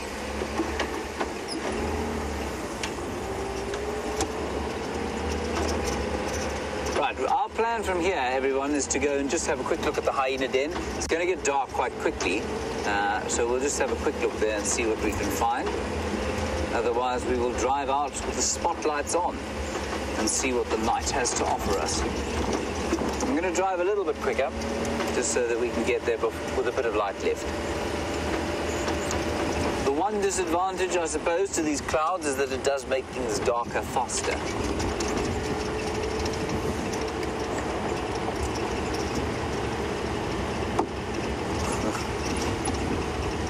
I must say, VM does come up with the odd real gem, and I would never have guessed that he'd correct me on whether the zebra-striped ship was in the First or Second World War.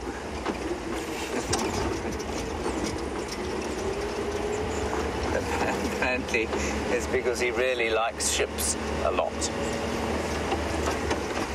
VM, I shall have to provide you with a model ship for your birthday. Of course, all men still like to receive children's models. I give my brother regularly, who's now almost 40, balsa wood planes to build for himself. He seems to enjoy that. Much more than getting an adult gift. Like a box of handkerchiefs or something.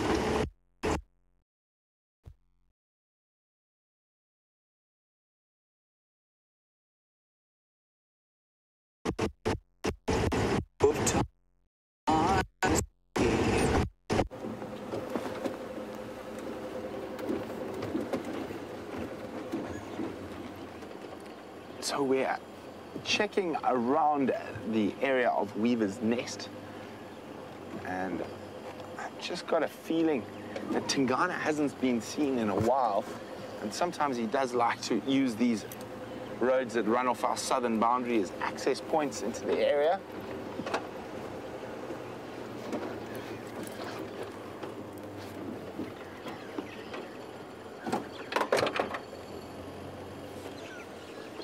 So we're going to keep moving.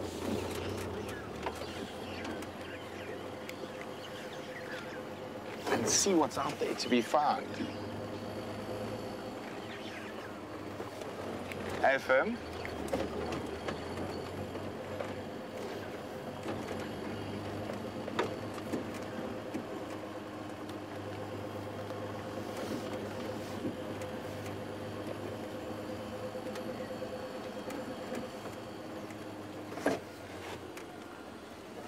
So Patricia on YouTube said she thought the soil here was quite sandy, so it wouldn't make mud when it rains. Well, Patricia, what we have here is quite a lot of duplex soils, which means sands on top of clay. And a lot of that is very shallow sand, about this much before you hit the clay. And of course, if it's completely saturated by water, you can sink through that sand onto the clay. And also all the floodplains and low-lying areas around the little creeks and drainage systems will all be predominantly clay as well, which will make very serious mud.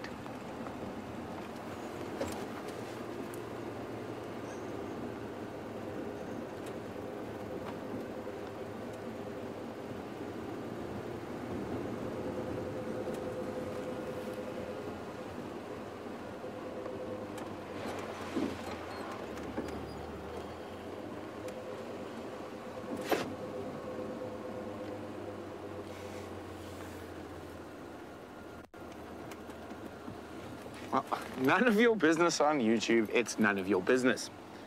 That's it, that's all I've got. No, I'm just joking.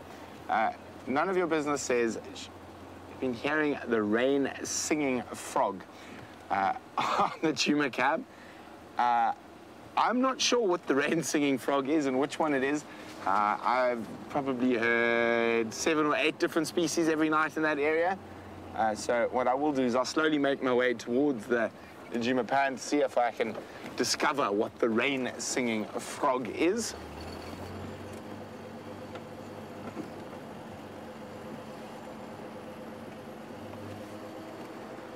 So there's multiple species that can be heard at the moment. Getting dark really early with these clouds.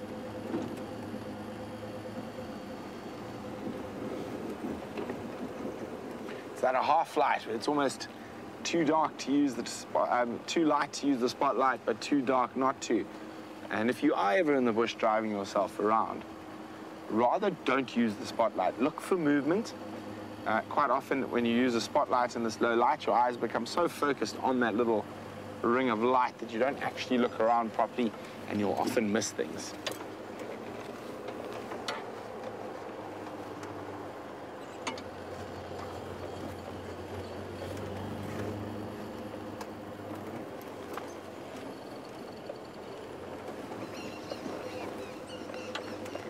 Oh, less spotted eagle. Just also feeding off termites, and as it took off, I just heard all the white-crowned shrikes give. Oh, there it goes. So after not seeing very many of them at all, this is the 3rd one I've seen today.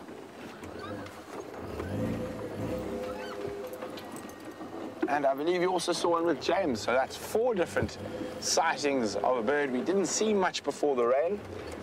So a lot of those migratory species will have been moving around looking for spots that have had rain.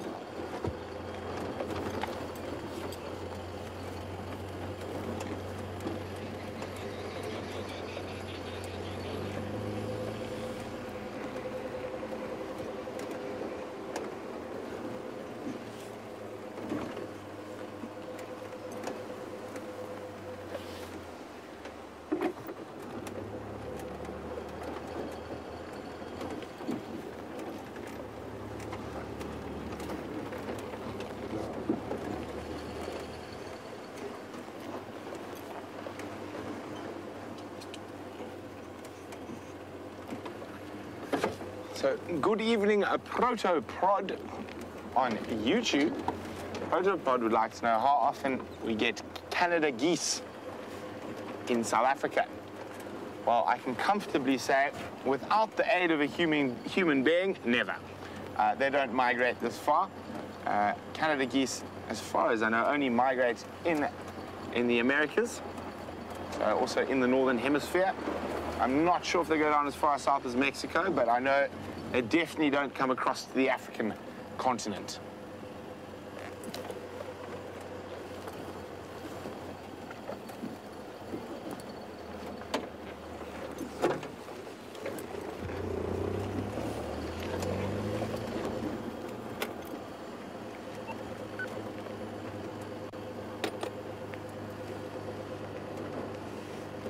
Former Squivets, standard.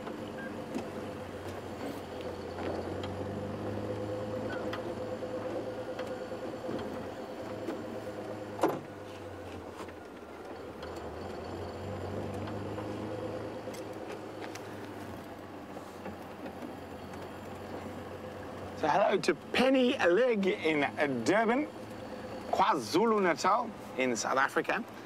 Penny said with the drought, they've been having some incredible bird sightings. And they had a booted eagle being mobbed by yellow-billed kites, which is a really amazing thing to see. And Penny's wondering, with the rain now coming, does it mean some of the migrant raptors are going to stay longer? It's very difficult to say. Penny, they might need to build up some more reserves before they head back north, or they might head north earlier to places like Zambia and Tanzania that have had normal rain so far this year. So it'll be very, very interesting to see whether they hang around a bit longer or they depart even a little bit earlier.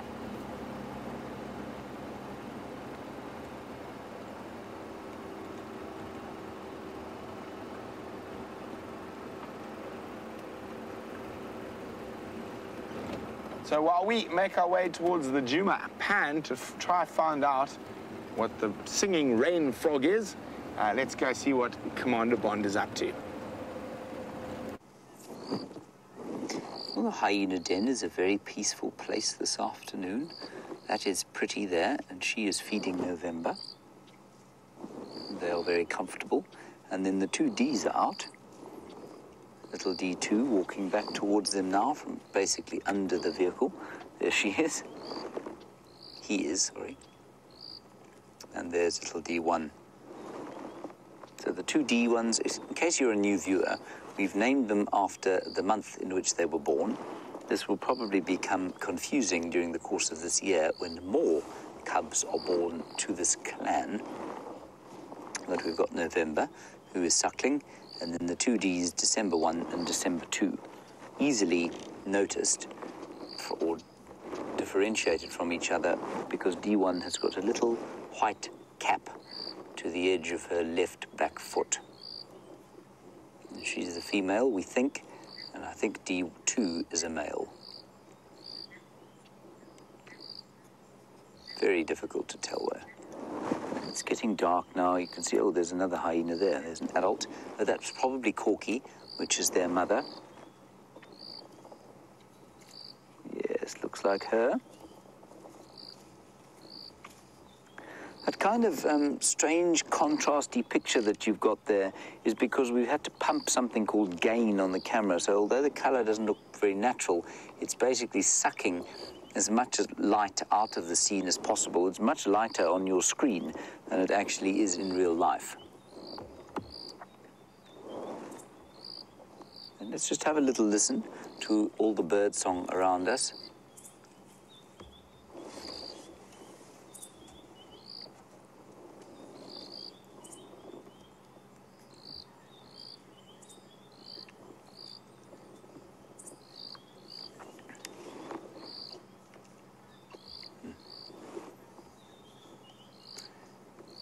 Ashley, you say that you miss South Africa.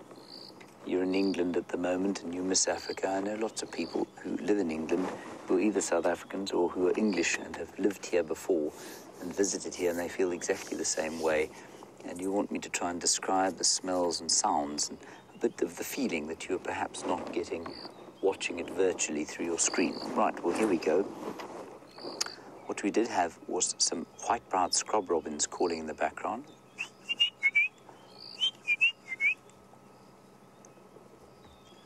And there's a breeze blowing. It's kind of swirling from all over because there's a front coming through. There's a very, there you can feel it now. There's a very fresh smell of moist earth. That petrichor smell is very subtle at the moment because we haven't had the sun beating down on the wet earth yet. You can hear the odd cricket that's come out as a result of the rain.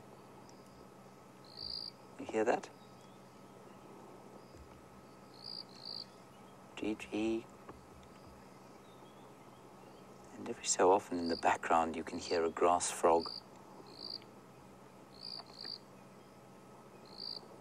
Very fresh, clean smell in the air, Ashley. Not that kind of dusty smell that we've had for most of the summertime. So very clean. We're not going to stay here, I'm afraid. The hyenas are, of course, going to think about moving off. The adults and the youngsters will go inside, and we're not going to shine a light here. And it's got so dark, I'm afraid, that I think we're going to have to leave. D1 just vomited. That was lovely to see. Marvellous. Okay, well, that's a nice way to leave. Looks like a piece of bone or something that wasn't quite ready to digest. All right, chaps, we'll try and come back in the morning and say hello properly. Now, the first time I came to this den and the hyenas were here, they all came running towards us like a great pack of dogs that might come running down the driveway to greet their favorite owner. And it made me so pleased, and I felt so honored until they did precisely the same thing for Jamie the next day. So it wasn't me at all, I'm afraid. It was just the company of the vehicles and a break in the monotony of living in a termite mound. Ashley, the other thing that, of course, is wonderful about this kind of atmosphere that we have here is the atmosphere of expectation that surrounds the insect life. And we've had lots and lots of lots and lots of termites, lots and lots of flying ants, as you know. The dung beetles have come out, and it's just wonderful to see them all flitting about the place. The air is filled with them at the moment, and it hasn't been throughout the summer because we just haven't had any water. This is not good news. It would seem that the headlamps on this vehicle are not working. Oh well.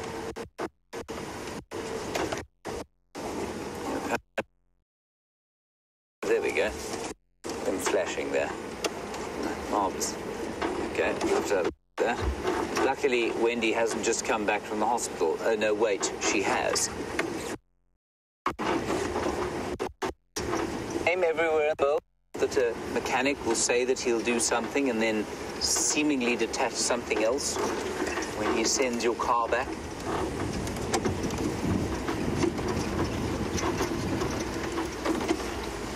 Impala. I think it's Impala. We both saw something going onto the road behind us, and it was some Impala. Right, let me retrieve the spotlight. This is quite a nice spotlight because it is light.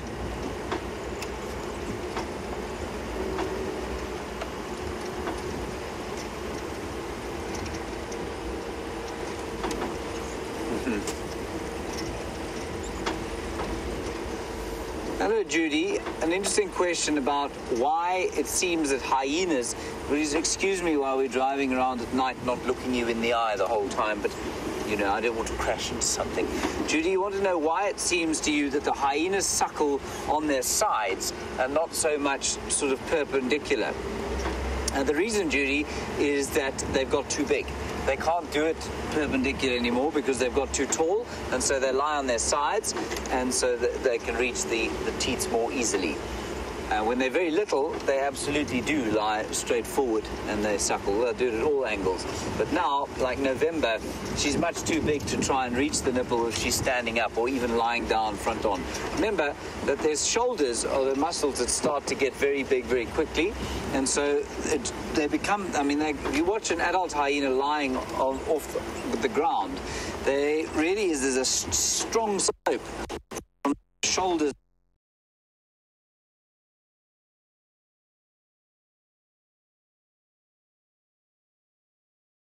any of the other carnivores out here, and so they have to find a way of doing it that is convenient.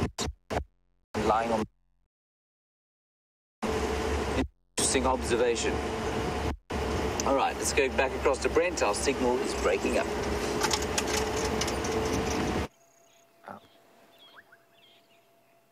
There we go. There's a terrapin enjoying the very full Juma pan. And none of your business was asking about the singing frog.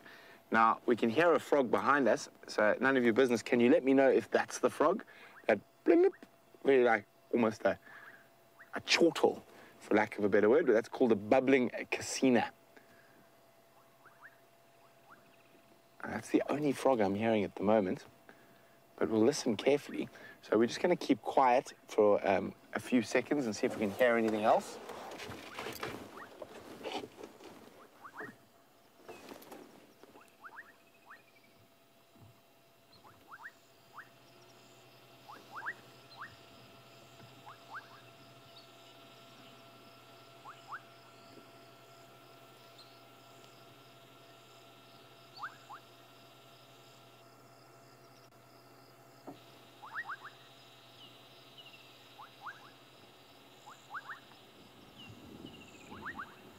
So still only the bubbling casinas that we can hear, but we will come back when it's a little bit later, see if we can hear any others. So none of your business. Let me know if that's the singing rain frog you're talking about. Oh, Jean, I just saw Jean move the camera quickly. I was excited to what he had found, but it was a fleeting glimpse of a nightjar.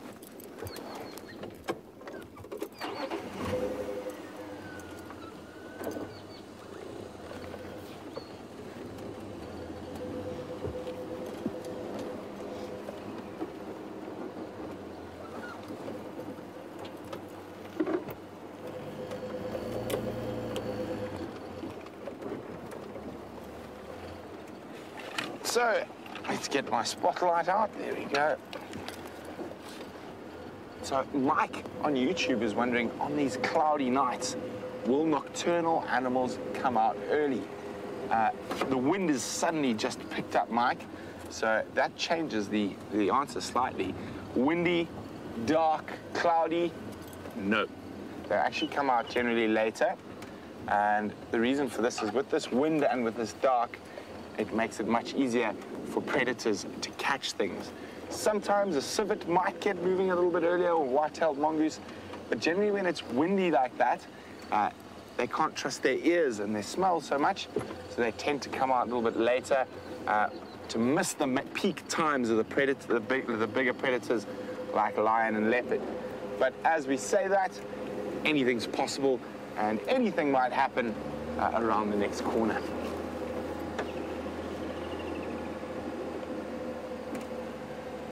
Hello, impalas.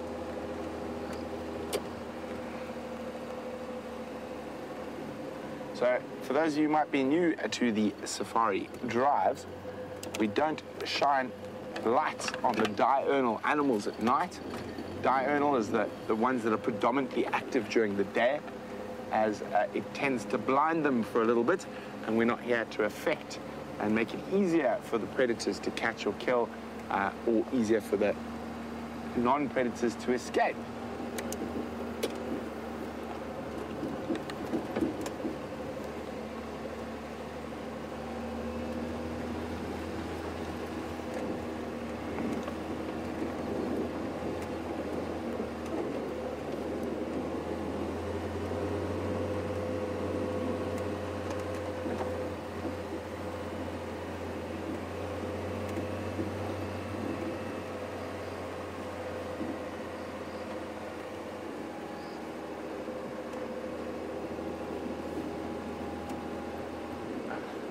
Bethany on YouTube says there's a frog that sounds like it says, rain, rain, rain.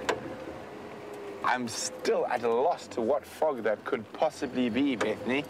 I will go back when it gets a bit darker and see if any other frogs start calling. So it wasn't that bloop, bloop. So it wasn't the bubbling casino. So why don't you guys send in your impersonations, take a little video, send in your impersonations of the mystery singing rain frog, and you can pop them through on email to questions@wildearth.tv, or pop them on Twitter with the hashtag SafariLive.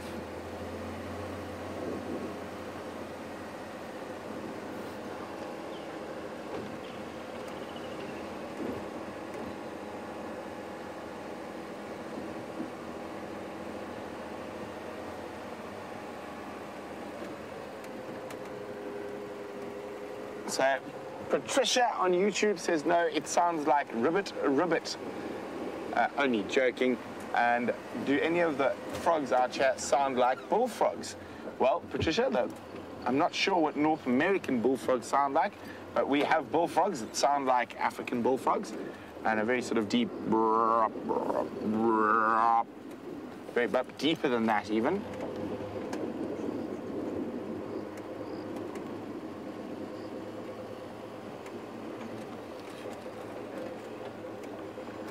Now, we might get lucky, maybe a bush baby, but even with this dark, windy weather, I think they might stay in bed a little bit longer as well.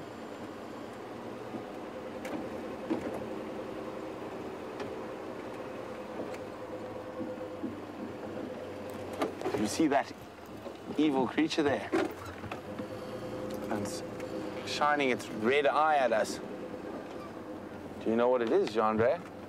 Yes, it's a GoPro. Yes, I think it's Brian's GoPro doing a time lapse of the sky.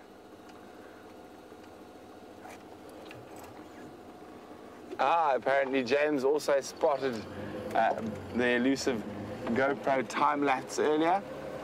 So, speaking of elusive things and dark night, I think Jean-Andre and we have a task to perform still this evening. We're going to keep that as a little secret for just now.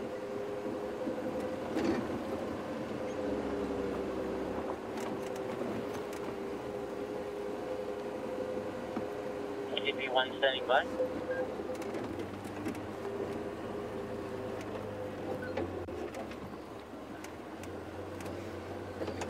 Hi, Zoe Dawn. Zoe's asking, did Jamie and I have any wild dog sightings while we were on vacation? We actually did. We saw the Orpin pack of wild dogs, which are about 30 strong, but it was during the heat of the day and they were sleeping in a riverbed. We also had a really great cheetah sighting of a cheetah hunting impala in the middle of the day in Kruger. So that was quite nice to be able to see that.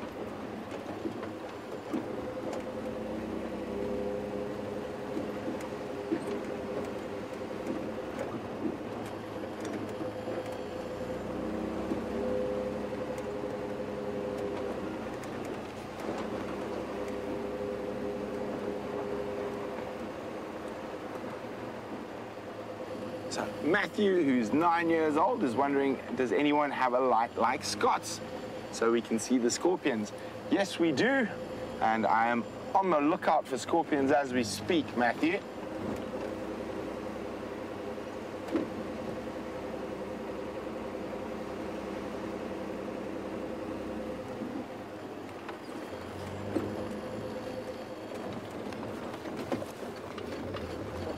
So, I think we're nearly in a good spot.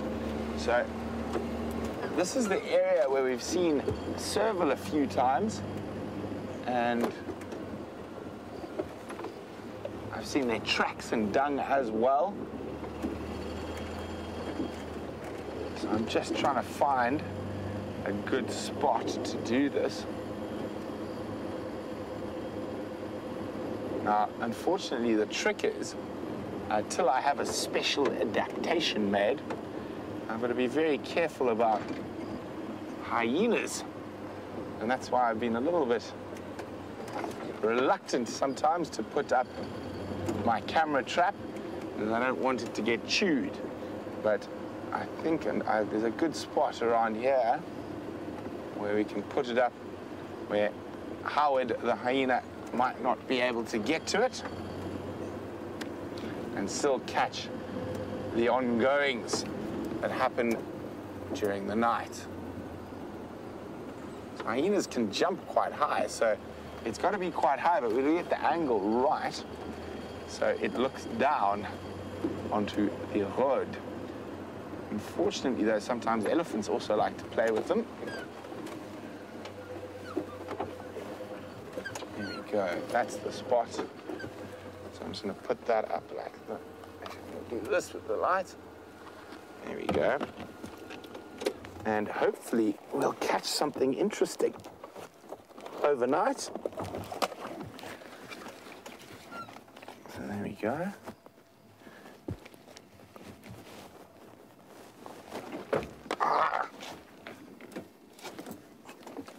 So hopefully we're going to find something interesting, maybe a honey badger, maybe a serval, or even more rare in this part of the world, a caracal. So I think if we face it down like that, it should catch the road. And I think all my settings are correct. Yeah, boy.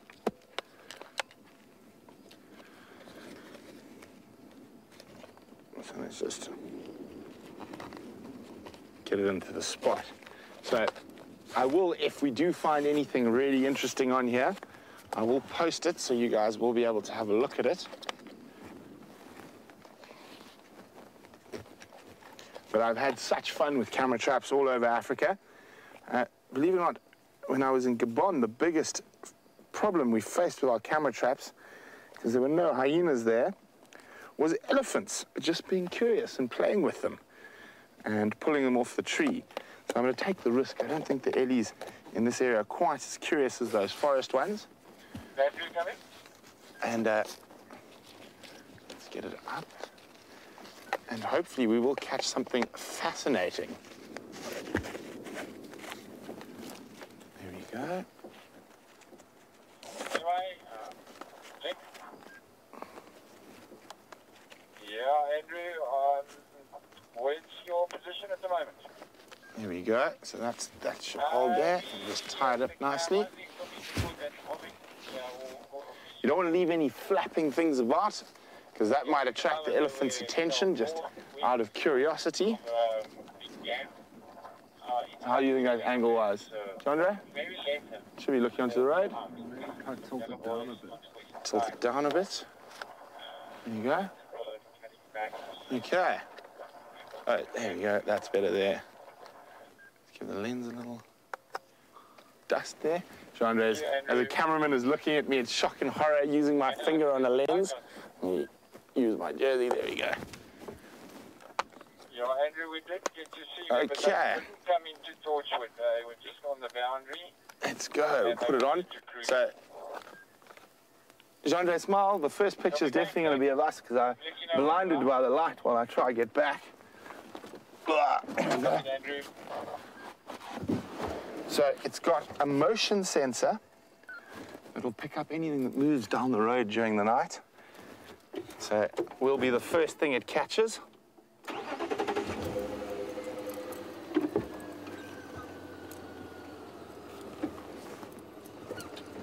And we've been chatting quite a bit about frogs, and it seems like James has managed to find one. Front of his face. Hi, everybody. I'm just trying to ascertain if this magnificent African bullfrog is going to eat a termite or not. He's sitting right at the entrance to a termite mound where the alates are coming out. And I think he's a little bit stunned by the light. And so Brenty has done you an impression of the call, and there is the actual creature himself. Now, what I'm going to do is go and stand behind him, and you'll get an impression of his size. He's not very big. Oh, there he goes.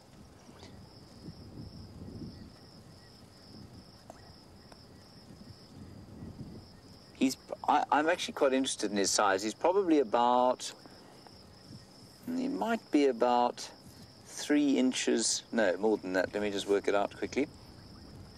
He's probably about 5 inches long. No, I won't get out, because I think he'll be disturbed. What I would really like for you to see, though, is him try and eat a termite. It's hilarious to watch. They do this kind of sideways twist when they get them into their mouths. Here comes something past his mouth now. They're not interested. I think he's dazzled by the light. Now, the way you identify these chaps is from the eye. You can see the eye, and then you can see a little crescent-shaped white bit. I don't know, can you see that, Dave? Is that full zoom here? You can see a little sort of crescent-shaped white bit just behind the eye, and that's his ear. And that crescent-shaped white bit is a very distinctive marker. Dave and I are now being absolutely savaged by termites because we are the source of the light. And there's our magnificent bullfrog. Oh, he's wonderful, isn't he? Brilliant. He'll be loving these termites. And I don't know if you can hear some beautiful frog calls, which I've so missed. There, look, look, look, look, look.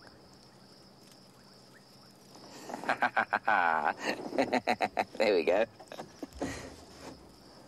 I'll do it again. You can, there, look, here we go.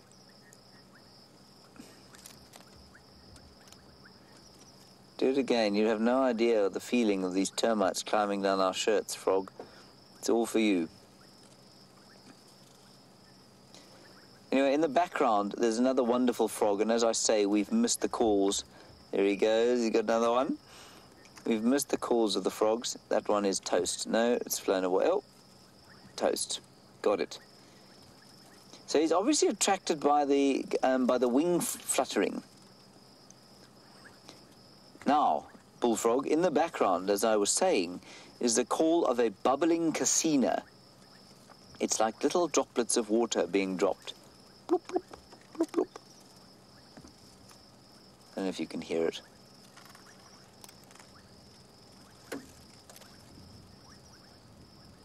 But it's just the most wonderful sound of the summer.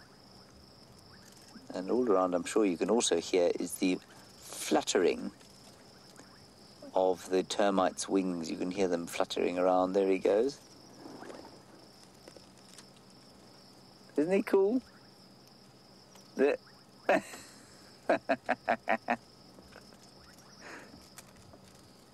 He's in full action now. Here he goes.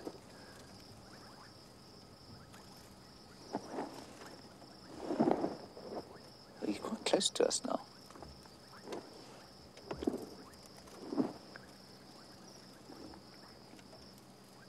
All right, Scott, at least Brent's also got a couple of these bullfrogs. Let's go across to him.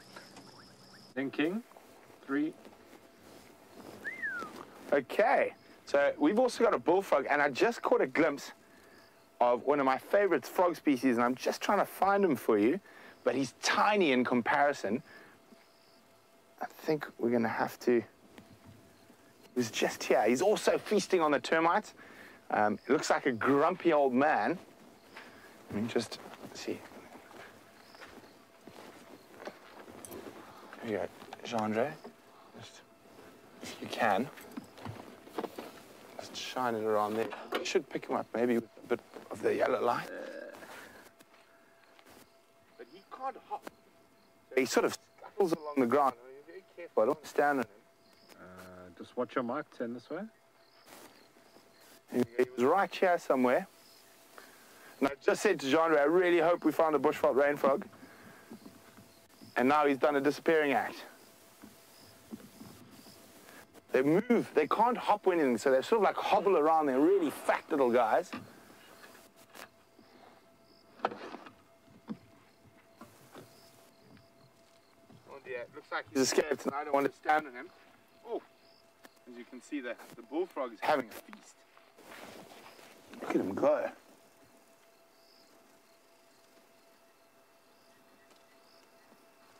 And of course, all these termites are even more attracted to this area because of the lights of the vehicles.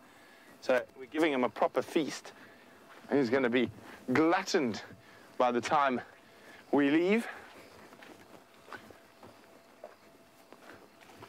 Oh, I'm so sad that little rain frog disappeared. There's a good chance we might find another one with the alates out.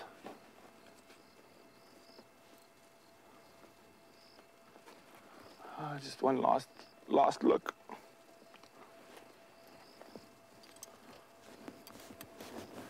Awesome stuff. Look at how pink his tongue is.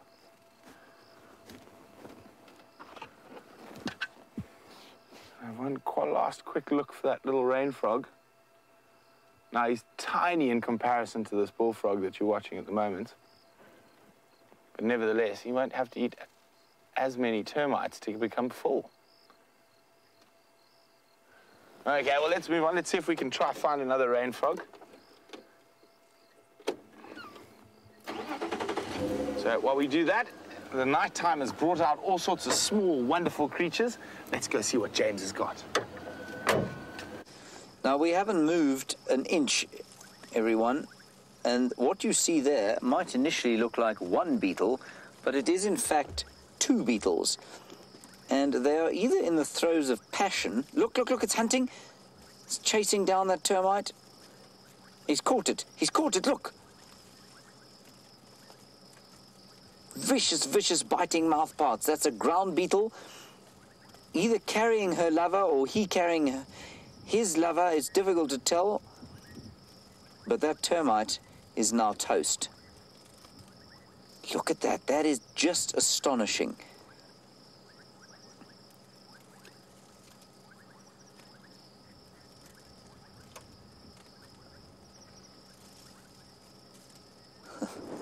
And you can see the one on its back there as well, yes, as Jerry says, fighting for its life. This is just amazing. So I don't know what else they could be. I mean, those are ground beetles, definitely. Ground beetles, as you can see now, voracious predators, will be sucking out the insides of that termite as fast as possible. But whether they're mating or I mean, they wouldn't be a youngster. They're not known for their amazing parental care. No, definitely wouldn't be a youngster because they're beetles. They have larvae as youngsters. So I think they must be mating. It's not a very vigorous process, as you can see. Ugh. I've got to tell you, the mouth parts on a ground beetle are not attractive. They'll give you a nasty bite, so that termite didn't stand a hope. Probably about an inch long. It's wonderful having a night like this where we've got some insects around and some really entertaining stuff to look at. Quite often the nights here can be a little bit dull during the drought.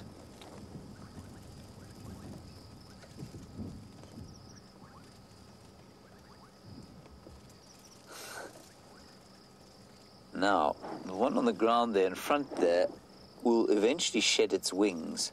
I wonder if it's a male or a female. There are lots of little predators around there. That little thing in the middle, that black thing running around just to the right-hand side, is an ant. And that will also be looking for something to eat. And then there's another approaching animal. What is that? There. That small black thing. Those look like cockroaches. See that? In fact, that's what the ground beetle caught. You know that it didn't catch a termite. They're little cockroaches. There are lots of them wandering around here. It's exactly what they are, and that's not, yeah, I thought that thing looked a bit big to be a termite, the one that the ground beetle, that we've caught in flagrante delictum, as it were. They've caught a cockroach. Sorry, I've been waiting to throw in that term in flagrante delictum since I began this job. It's my favorite. I just think it sounds so wonderful. In flagrante delictum.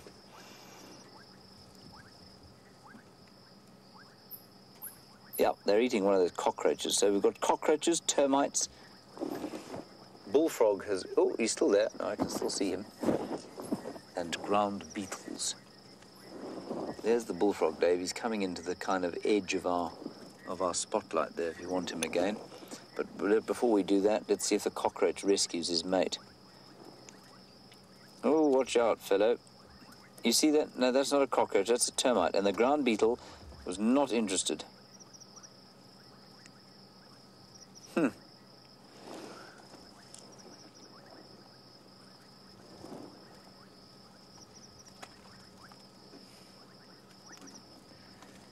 Right, I don't think that this beetle sighting is going to get particularly more exciting than it is, but the brilliance of the final control has got a special treat for you.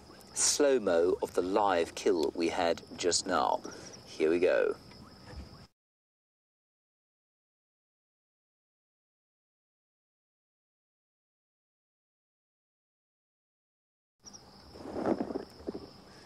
We're just trying to find there's our frog, and he's still hopping around, same dude.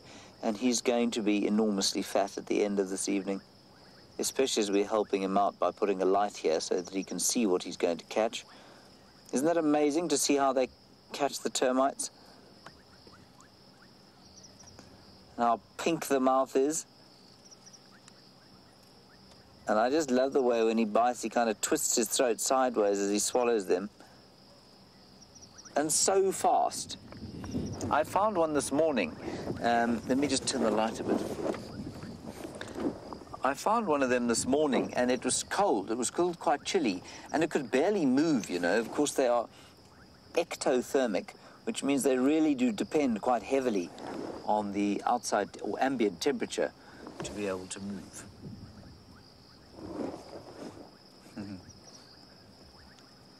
This is so cool.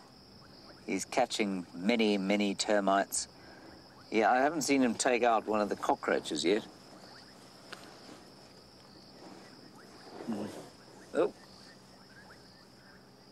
See that little jerk he gives as he swallows it?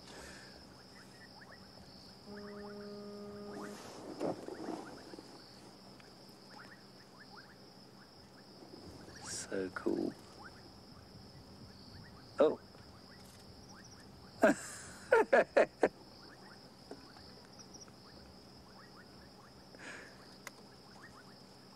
Oh, wow. This is what we've been missing out on the whole summer, everybody. Not just the bullfrog, but the myriad frog species that we get here. And the sounds, the wonderful sounds they make. And this is one of the disadvantages, of course, of a drought. Ah, it's really special.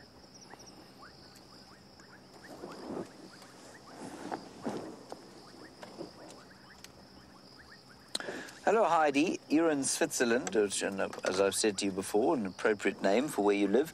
Heidi, you want to know if the frog can see in the dark? Yes, you know, I think they can probably. I don't know how well, but presumably quite well, because this is when you find them out. And they're normally out at night, often eating these termite alates. So I think you'll find they actually see really well at night. I've no doubt that this floodlight is helping his activities immensely, but I think they can see. Otherwise, I don't know how else he'd be finding these things. I mean, a termite doesn't have a hope against a tongue that fast, does it? He's really got into his gears now.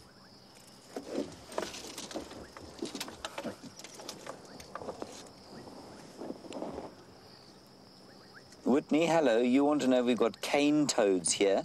No, Whitney, we don't have cane toads in this particular area. I'm just trying to think. We were talking about cane toads the other day. Oh, they're those edible things, those enormous edible frogs. They're like the size of a chicken almost. We don't have them here. I saw a picture of somebody caught one and was taking it home to eat it. Sort of a toad about that big. We don't have those here. Right, marvellous sighting that was. Absolutely brilliant. Come on, Wendy, let's press on. Oh, there we go, we've got some light. It's all going our way.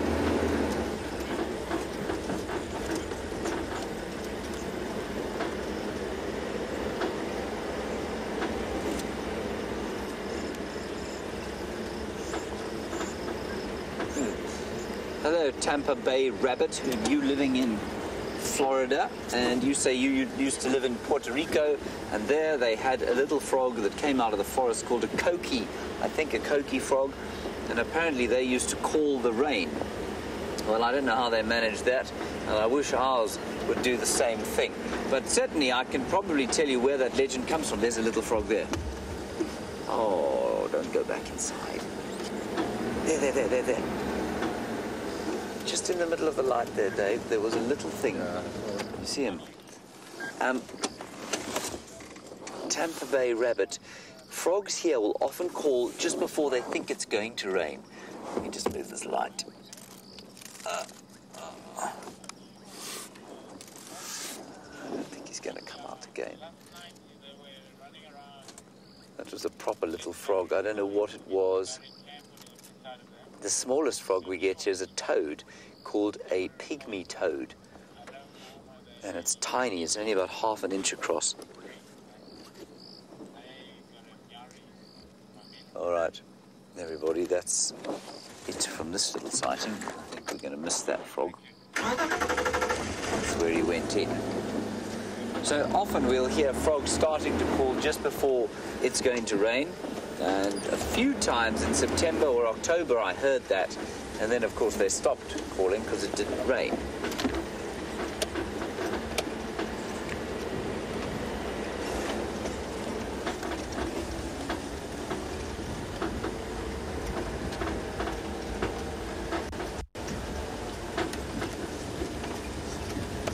All right, we are going towards where Brent is, which is quite fun. But it's so wonderful to be close to the water. So we're going to go around towards the Djuma Dam. But before we get there, I'm going to bid you adieu because I think we're going to lose signal as we go through this little dip here. So thank you, David, for your efforts today. Wonderful time. Thank you, Geraldine, the Cheesecake Kent, on directing, being helped ably, of course, by Louise and Kirsten. And thank you to Brent. Wonderful to be driving with him again. And he's being filmed, of course, by Jean-Dre. We will see you tomorrow morning at 05:30 before I go through the dip. Stay safe and happy wherever you are. Bye-bye. So now that it's dark, Jean-Dre and I have made our way back towards the Djuma Pan and Dam and listening to what other frogs the singing rain frog might be in. So far, all I can hear is the bubbling casinas.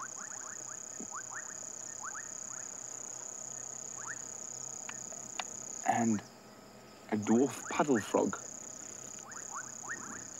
Now, a dwarf puddle frog is about the size of my fingernail. So it's about this big. So it's tiny, really, really difficult to ever see. And they sound exactly like an insect. So you hear that, but the difference between an insect and a puddle frog is at the end of the puddle frog's call, it goes tick, tick. There's, oh, that's correct. It's quite difficult to discern because there are also a lot of insects making noise after this rain, but I can hear dwarf puddle frogs. Oh, I thought I heard another species coming into the fray there.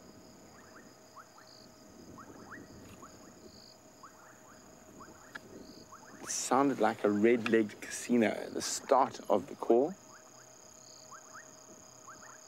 But I don't think he says rain, rain, rain either. But it is so wonderful to have had this rain and this explosion of life that's coming from the rain with the frogs and the insects and the eagles and the termites. It's just incredible.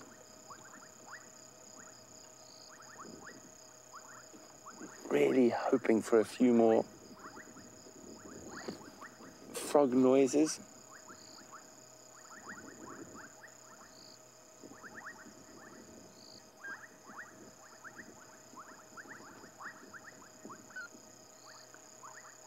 Oh, there we go. A grey tree, not a tree frog or a foam nest frog. There he is. Do you hear that, Jean-Dre? There we go. Can you hear them starting? So as it gets darker, a few more frog species coming in. There we go. I can actually see the frog. I've spotted the foam nest frog from his call.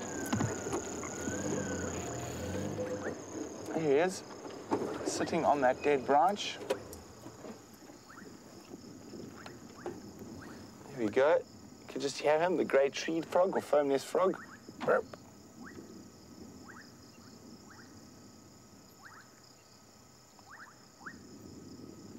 So guys, it's been great having you all with us, and from myself and the foam nest frog, we'll see you all in the morning.